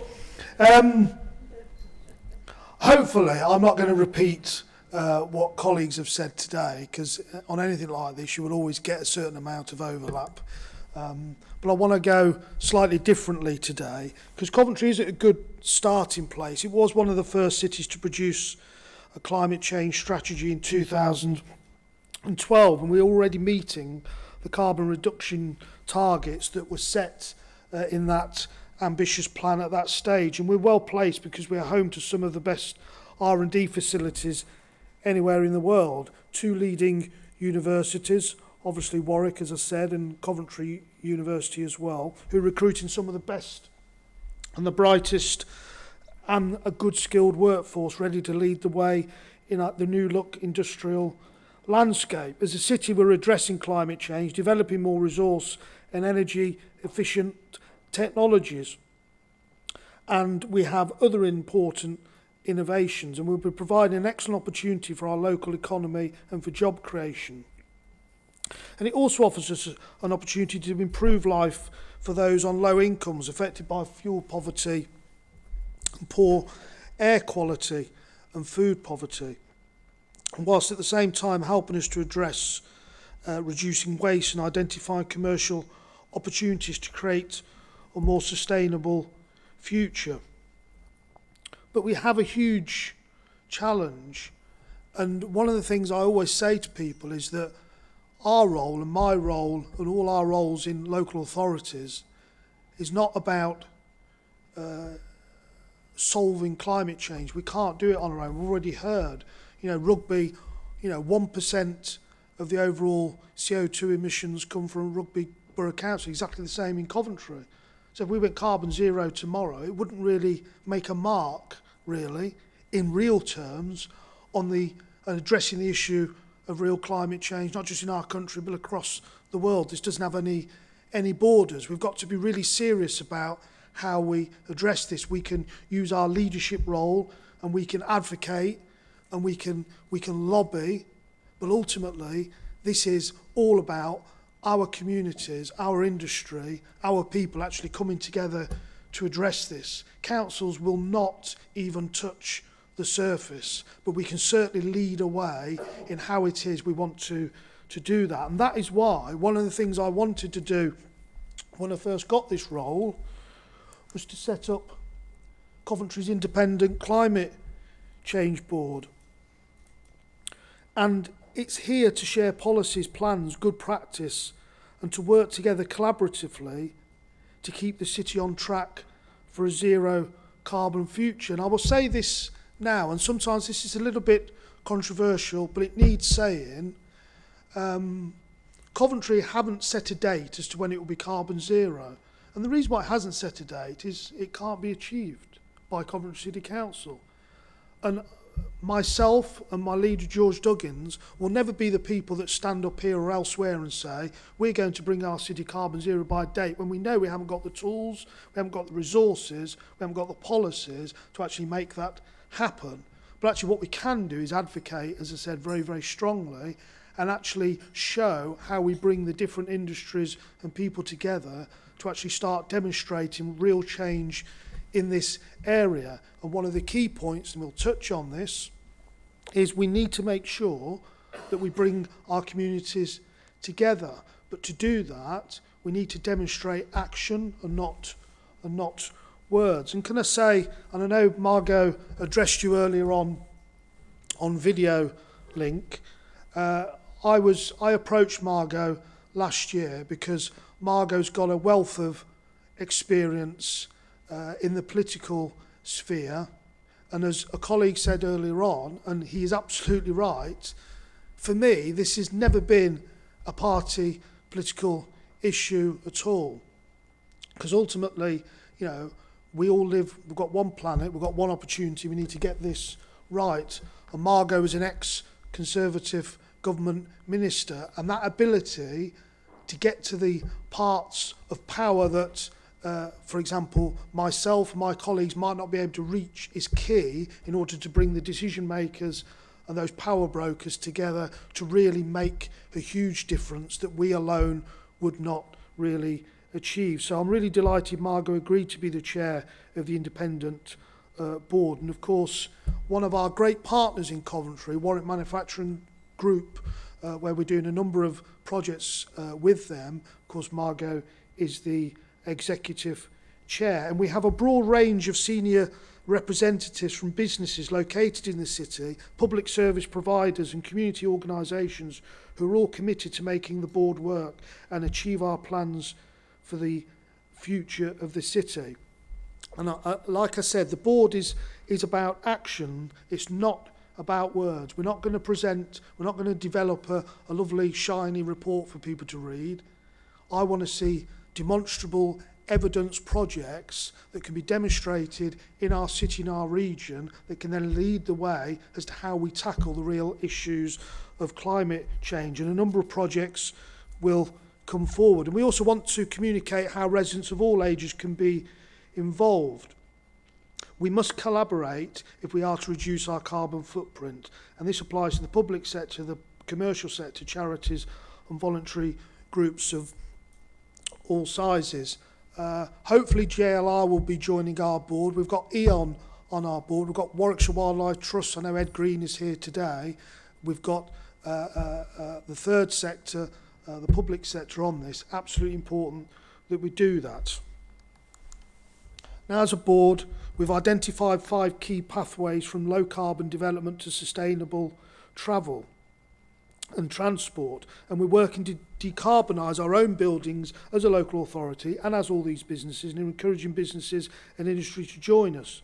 Coventry's installed 30,000 lighting columns across the city, and we have solar panels that we are currently installing across 40 plus buildings in our city. And of course we've worked through the European Regional Development Fund monies that were available through the Coventry and Warwickshire Green Business Programme. And of course, again, this is about action, about policies that actually will make a difference. Coventry is leading the charge as part of the West Midlands Gigafactory just up the road at what was Coventry Airport. It has the potential to create thousands of new jobs and to power the green transport industrial revolution. I like to see this as climate change is an existential threat to our world and to our people, but it also presents us with an opportunity, an economic opportunity, because if we get this right and we take people with us, that's where we will make the single biggest change. And those organisations and businesses that are sometimes seen as the organisations that are the problem, whether it's the utility companies, the gas electric, whether it's the transport industry, if they're to survive in the future, they need to bring forward green technologies. So why wouldn't you work with them? Why wouldn't you make sure that they come forward with those great ideas and plans? And that is the whole point of our climate change board. Other examples we have in Coventry, as was said earlier, Coventry has more electric charge points than anywhere else in the country outside of London. We've got plans to install a huge lot more, and of course there are other plans across the region as well. I know George would have said earlier that all of our buses in 2025 will become all electric, the only city in the country to do that. And we have a fantastic collaboration, as I mentioned, with Warwick Manufacturing Group, Transport for West Midlands and Dudley Council to apply innovative research and development to the urban light rail sector. just making the point again, as a colleague mentioned earlier, it's not political. Dudley is run by the Conservatives. I made it absolutely clear all along. We'll work with whoever we need to in order to bring forward the best, most innovative green plans that we can as a city. VLR, Coventry Very Light Rail, is to create, the aim is to create a reliable, environmentally friendly, battery-driven, hop-on, hop-off transport system that will work at a fraction of the cost of a traditional tram. It's a pioneering world first. It will operate autonomously at a high frequency to provide a turn-up and go service. Coventry is also looking at, believe it or not, self-charging roads. Western Power Distribution is exploring the feasibility of wireless on-the-go charging for electric vehicles. A study, which is the first of its kind in the UK, will assess the viability of charging electric vehicles as they are driven by using wireless inductive technology placed under road surfaces. And in a world of connected and autonomous vehicles, Coventry is also in the driving seat. We are part of UK Auto Drive, a £19 million 3-year project bringing together 12 private, public and university partners to develop and deploy driverless technologies on the streets of Coventry and Warwickshire. And I'll just touch, because I know a colleague touched on it earlier, retrofit of domestic properties. You'll hear later on, as part of our plans as a climate change board, we've commissioned a report from Leeds University as to how to get to carbon zero. And one of the things that is absolutely clear, the challenge is mighty, and just retrofitting all the domestic properties in Coventry would cost more than the whole country spending on climate change policies as we speak now. And never mind older buildings and older domestic properties, there are houses being built at the moment that are not, they are not future-proofed at all. They can't be. Heat pumps can work, but only in the setting in which the building is designed to meet them. And it is absolutely the incredible amount of money this is going to cost is extraordinary, and that's why we need the collective might of our economy to really make this happen. And across the other pathways, the Climate Change Board has identified already more than 90% of Coventry's residual waste is diverted from landfill and instead sent to the energy from waste plant up at London Road in the heart of Coventry. It's actually an old facility. It's been around since the 70s, believe it or not. It's moved on, but Coventry was ahead of the game there. Coventry's the Business Sustain and Green Business Programme is also helping companies reduce waste and encourage recycling and reuse of energy and raw materials. As I mentioned about Warwickshire Wildlife Trust, I thought I'd better get some photographs of some nice greenery in this as well. We're working across partners such as the Wildlife Trust on key initiatives in the city, such as the River Sherborne Valley project, which is worth £2.5 million. So this is my last slide, and I shall leave you in peace. And my apologies, I do have to go back to work now, so I'm not being rude if I just slip out the side, but I really hope that you get something out of today and you bring your thoughts and ideas to the party. And one of the things, if you get no other message from today, we can't do this alone. We need to work together to actually make this happen. But we've made a good start. We need to do more, and we need to advocate. We need to challenge, and we need to actually say, as a country, if we want to say it, we've got to. If we want to do it, if we want to say it, we need to do it. And that is where we are. And I hope that as a result of this conference today, we're all able to move together forward in this work in the weeks and months and years to come. So, Izzy, thank you very much, and I shall leave you in peace. Thank you.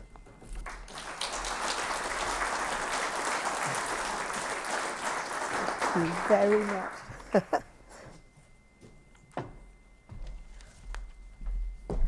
Well, thank you very much, Jim. And it's always a delight to follow on from Jim. Actually, it isn't always, because he is very eloquent and he does a fantastic job. And, you know, one of the benefits is actually this university sits across both counties, both the county and the city. And I think it exactly replicates the working relationship that we have about how we are better together and can do more. And our Coventry and Warwickshire LEP footprint, our health footprint, all of that, just it is that prime example. And if we're going to get much out of this, and for all of those people within our area, businesses, partners, knowing that we work well together and have that same intent is hugely important in this step forward. So you have been on receive for many hours. Now is your moment. I'm going to ask all those who can to come forward, join me up here. Those who were presenting just before, please come and sit in these chairs. I probably won't, because it doesn't look as if I'll ever get out of one.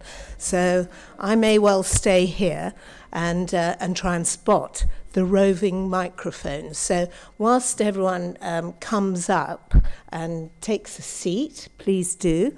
Can you start to pop your hands up? There's one. Fantastic. I'm going to take, we have two, we have three. First three, I'm going to take those as they come. So, who's got the roving, right, one there, one over there.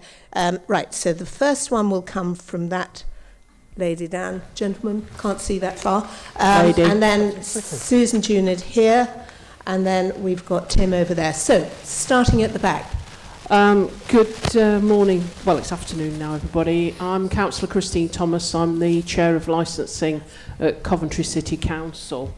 I just want to chuck a off the head idea at folk for them to have a think about and take away, particularly the panellists. Do you not think that now is the time for a central pot with a per capita levy to be created to allow all 7 authorities to work across boundaries to tackle specific issues about climate change? And could I please make a suggestion? Could we please begin with taxi licensing? Because Coventry has a plan to electrify all of its taxis, and that's all well and good. But as we know, and no disrespect to the gentleman from Nuneaton and Bedworth, Nuneaton Bedworth taxis do work in Coventry, so it's absolutely defeating the object if we electrify all our cabs and we then have diesel cabs coming from Nuneaton and Bedworth and working in our city. Thank you. Thank you. Great. We may well come to you first, and also just to say that Brett Williams has joined us on behalf of Coventry. As you're aware, George and Jim have had to get on with some other stuff at the moment, so we've got that covered as well. Susan, please, to you. Do say who you are as well. Yeah. Susan Juned, I'm a district councillor, but I've actually worked in climate change as a professional since about 1986. So my question really is, I have a sense of frustration and déjà vu. So my questions are, how can you keep the commitment that you've shown today? How can you go forward in face of some of the difficulties, particularly when you see changes of priority maybe at government level and maybe funding problems, and you know, to address the problems? And then the other question is, how are you going to communicate? Because as several people have said, you need to have everybody with you. So how are you going to involve and communicate with wider communities about what you're doing and how everybody else can get involved as well? Brilliant, thank you. Absolutely, and in fact, the first part of your question links quite well to our previous colleague, Tim.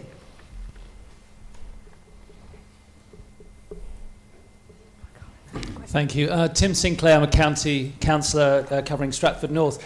My question actually links very much into Susan Junid's. We heard about, from Margot James, the vision being that we should be the home of green innovation. Our home isn't our home. It's million people, hundreds of thousands of people's homes. How do we inspire them? You've all talked about it, that we need to get everybody involved.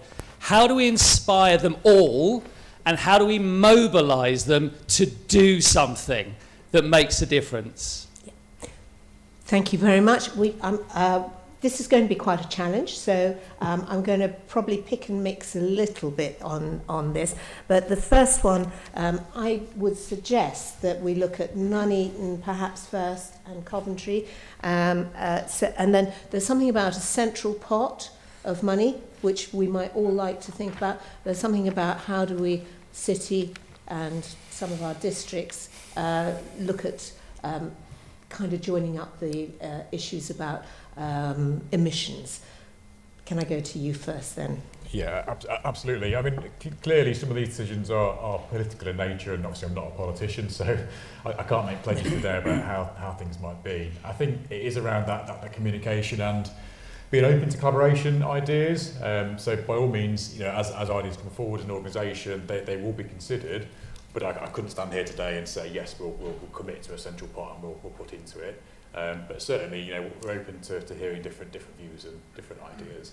I think one of the points I want to just touch upon, which is quite well made, I think, is around how you resonate with the people and how you deliver what you say you're going to do. And I think for us at Nuneaton and Bedworth, it's around being really honest about what we are going to do and not make pledges that we aren't going to deliver on.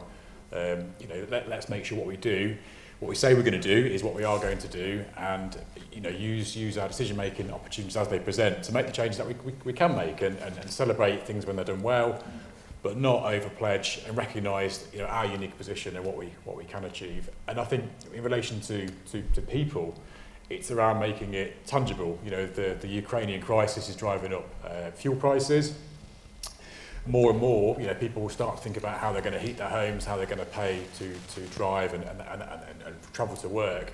And I think that's one of the same problem in many ways. So it's around actually, some people won't connect with biodiversity, some people won't connect with the gross amount of CO2 in the atmosphere, but they will commit with paying the utility bills. So it is around tangibility, I think, for people. Fantastic. Right, do you like to talk on the issues about emissions? Yeah, I think one of the key things where I think there's going to be a big impact. You might have to come. You haven't come here, do you? Yeah. One of the big areas, I think, for collaboration, one of the biggest issues that we're all facing as authorities is actual data, quality data that tells us what impact we have. So we can invest in things, and if we don't know the outcome of it or the results, that's going to be really significant.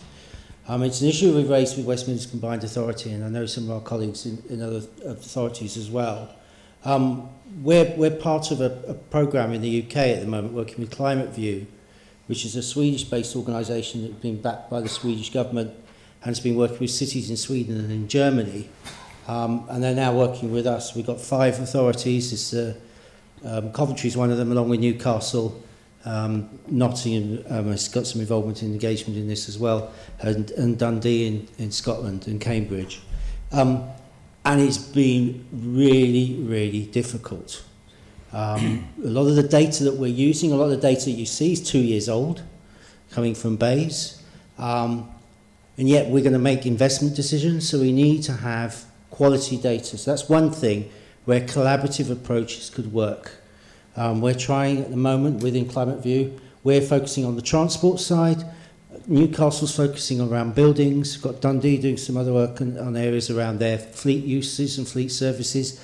Trying to find ways in which we can gather data that's reliable, that we can report year on year. When he talks about community engagement, one way of engaging people, and we like the model of Seattle, years ago set up a State of a City report, and that's one of our intentions in Coventry is to do that, is to actually produce a report every year that gives people an ongoing recognition of what's happening. And the thing with Climate View is focusing on incremental steps. So what happens if someone gets out of their car and rides a bike? What does that result in terms, on average, in a city, in terms of carbon reduction? If we can work that out and we can model and predict what the likely outcomes will be, we're in a much better position to make investment decisions. So in terms of resources, things like retrofit and big issue. Our chief exec of Coventry has met with the chief exec of Wolverhampton and Birmingham, are looking at this issue about the government gives us grants to do this. They will take us forever to do. So to give you an example, we've been successful in every single bidding round in Coventry for retrofit. And that has basically, in effect, retrofitted 600 houses. To put that into perspective, we have over 13,000 properties that are actually suffering from fuel poverty that are below category C. That's families that can't afford it. Then we've got a similar number elsewhere. So where do we get this resource? If the government grant only allows us to do 600 a year, we need to have that issue. So this is where collaborative thinking around how do we get financial institutions to back that and make it economic. And that, I think, is one of the biggest challenges, is how we do that. Thank you, Brett. That's great. I wanted to touch on Susan's about the frustration and communities and communications that you talked about. And I wonder if I might invite Ian, would you like to come in on that, Ian and Alan? Yeah. I'll go first. I spoke earlier on about, if you like, involving parish councils and town councils, and I'm very much a believer. I'll stand up because I'm only small anyway, so you can't see me at the back. So I spoke about parish councils and town councils and using funding to train parish champions. One of the problems for people, for residents, is they see all the big ticket items and all the expense that goes with heat pumps, with insulation and this sort of thing. And their prime concern right at this moment for a lot of residents is heat or eat. Terrible phrase, but heat or eat. And that's a big problem. How do you get around that? The other problem, obviously, Ukraine, the big problem, Ukraine and possibly war in Europe. People are more worried about these sort of things. Climate change has slipped down the scale a little bit. So my feeling is that we have to get out into those parishes and towns. We have to get parish champions out there. We have to keep it simple. Let's do the simple stuff first. And the simple stuff, as I mentioned earlier on, is things like, what do I put in each of my bins? How do I recycle more effectively? Getting people out of their cars is great.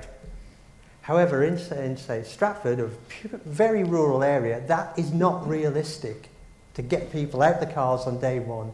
So let's do the simple stuff, get the momentum going first, and then as prices come down, hopefully, on electric vehicles, and as the infrastructure is built, we can then move people steadily along that path. I think it's unrealistic to say that it will all happen straight away. We have to start with the simple stuff first. Get people on board, show them how to recycle, In Stratford, we're moving to a 123+ system, and so from August, the residual waste will only be collected every 3 weeks, not every 2 weeks. And we see in the bins, the analysis shows that up to 30% of what's in the current bin should be in the blue bin or the green bin. It should be recycled one way or another. So there's a lot more we can do along that path. And that starts to build up momentum. We can get kids involved in this. And that starts to build up a momentum then. And that's where I feel we can make a difference at community level.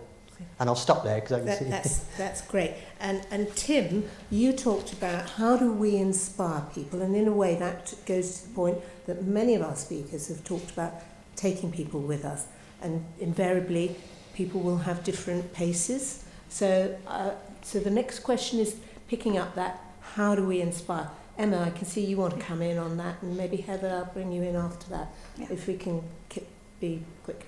Yeah, no, I mean, I think on bringing people along with us, I mean, for me, I think at rugby, we're trying to lead by example, and I think in order to keep up that momentum, It's about embedding everything in all the decisions that the council makes and then communicating that to people.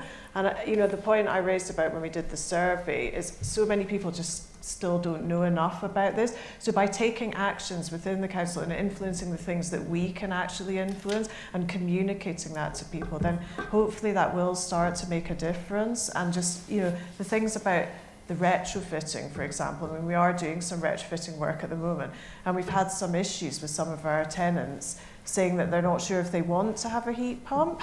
So we're actually going in there to talk to them about it. And I think it is about going down, right down to that grassroots level and just explaining to people the benefits of doing all these things as well, because I think there are so many benefits that can come, and when we explain that to people and they understand how it can make a difference to their lives, then hopefully things will start to change. But I think from a council perspective, we have to start with our own governance and embed everything there and communicate it out to people.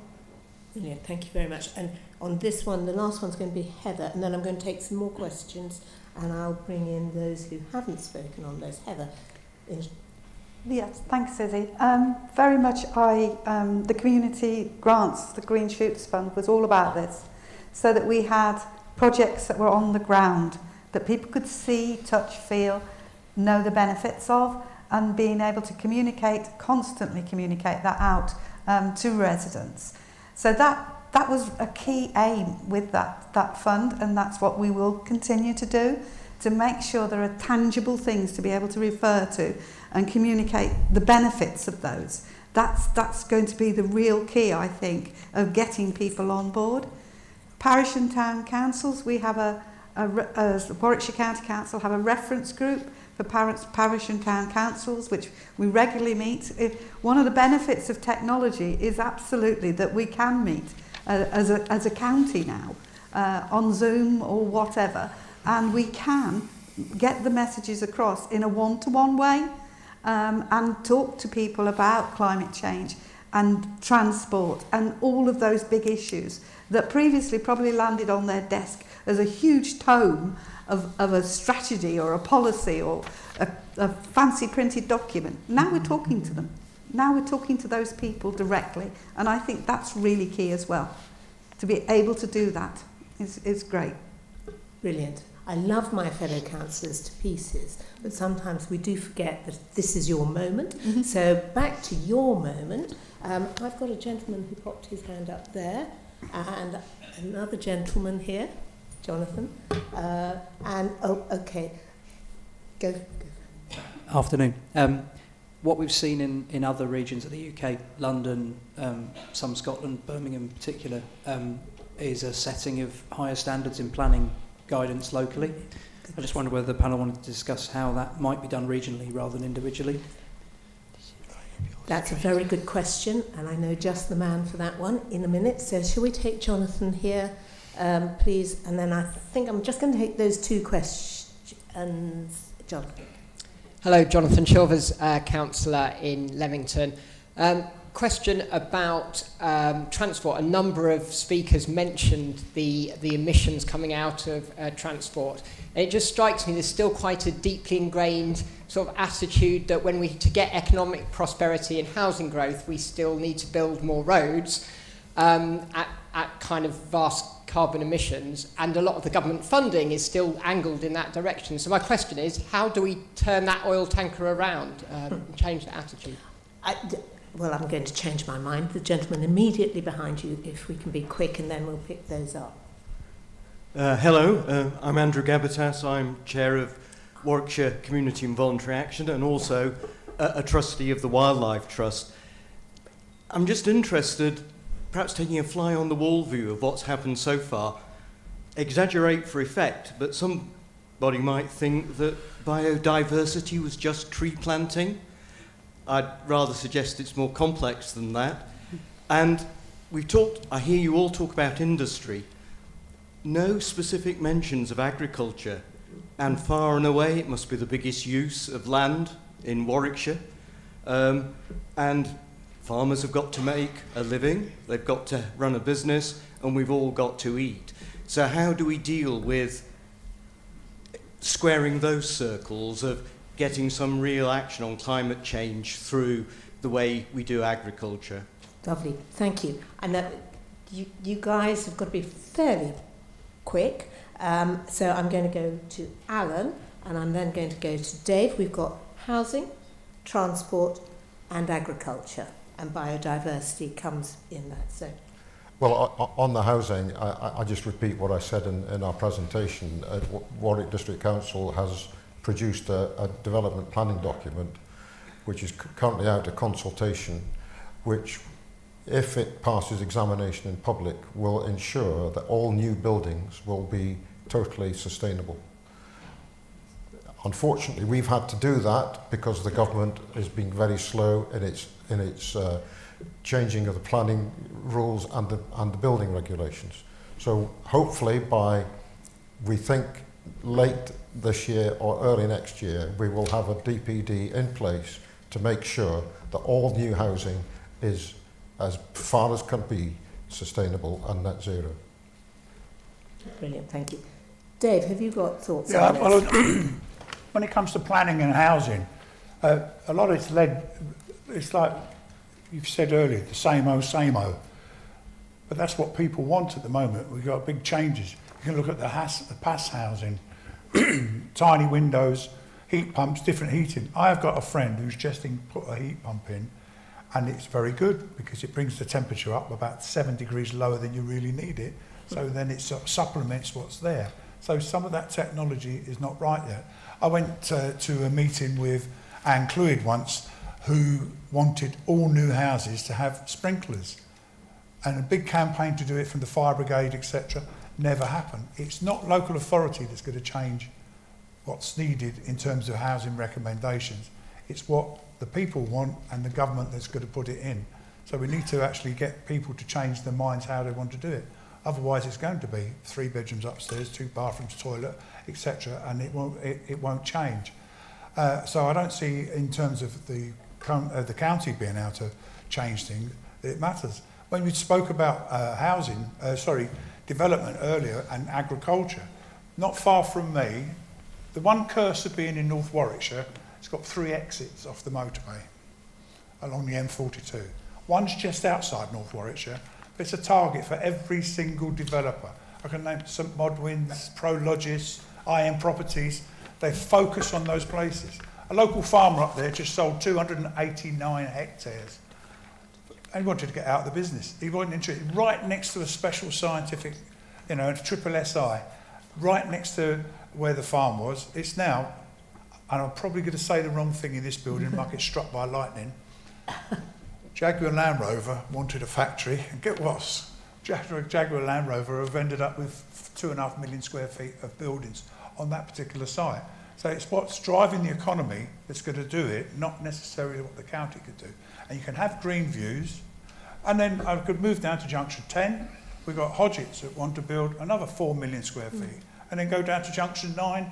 IM Properties being very greedy, want to put another 3 million square feet. It is a problem for the growth. You want the growth, we want the work, it brings the houses, but it also brings the destruction of agriculture, etc. So I'm not sure what the answer is. If I did know the answer, I'd probably be running a government. Thank you.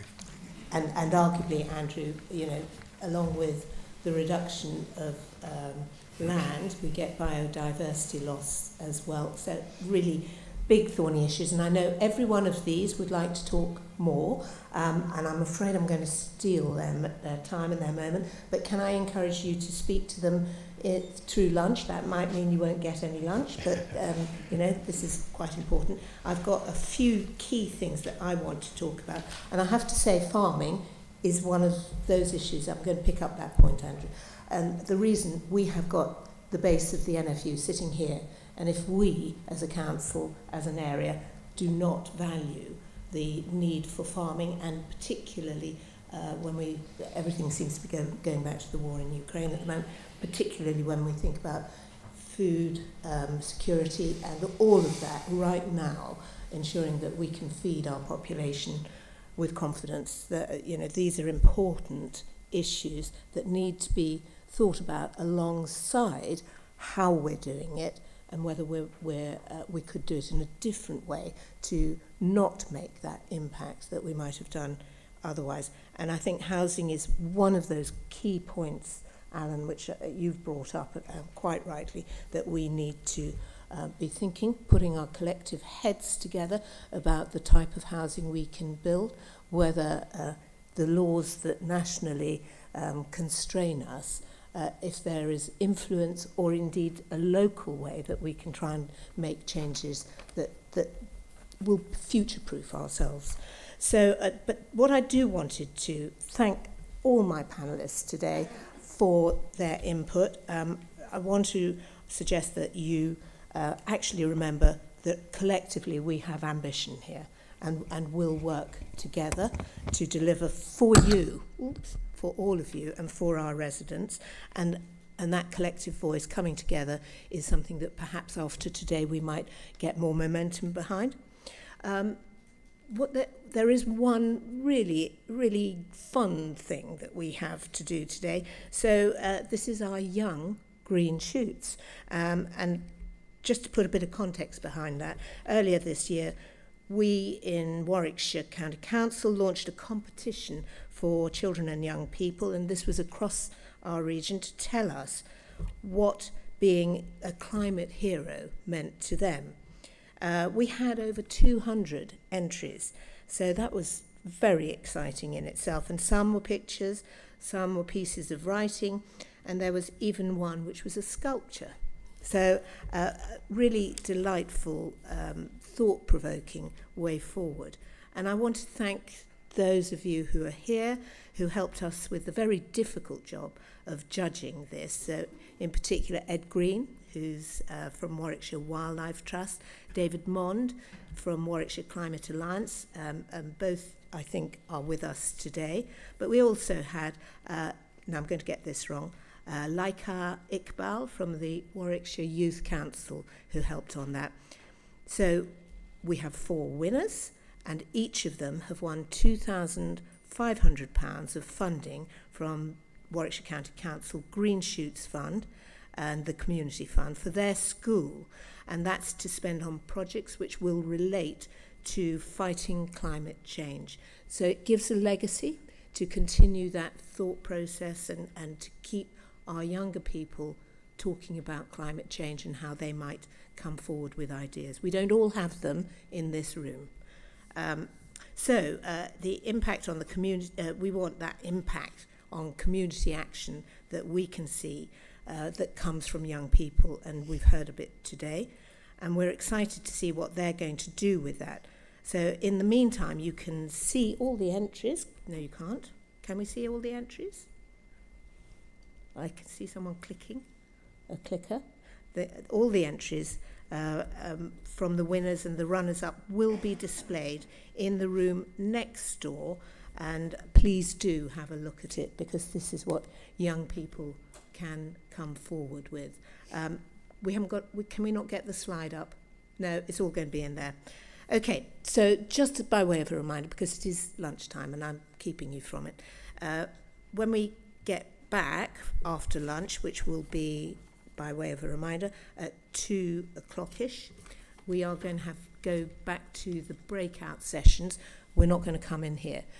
There's going to be a slide up which will say where those breakout sessions will be. So take your choice and decide where you're going to go, and then find the room for that. Is that okay? Is there anything else that I need to say? No? Okay. Well, thank you. Thank you for your questions. I know you've got hundreds more. Thank you for your answers and for your thought. And let's go and do lunch and more questions. Thank you.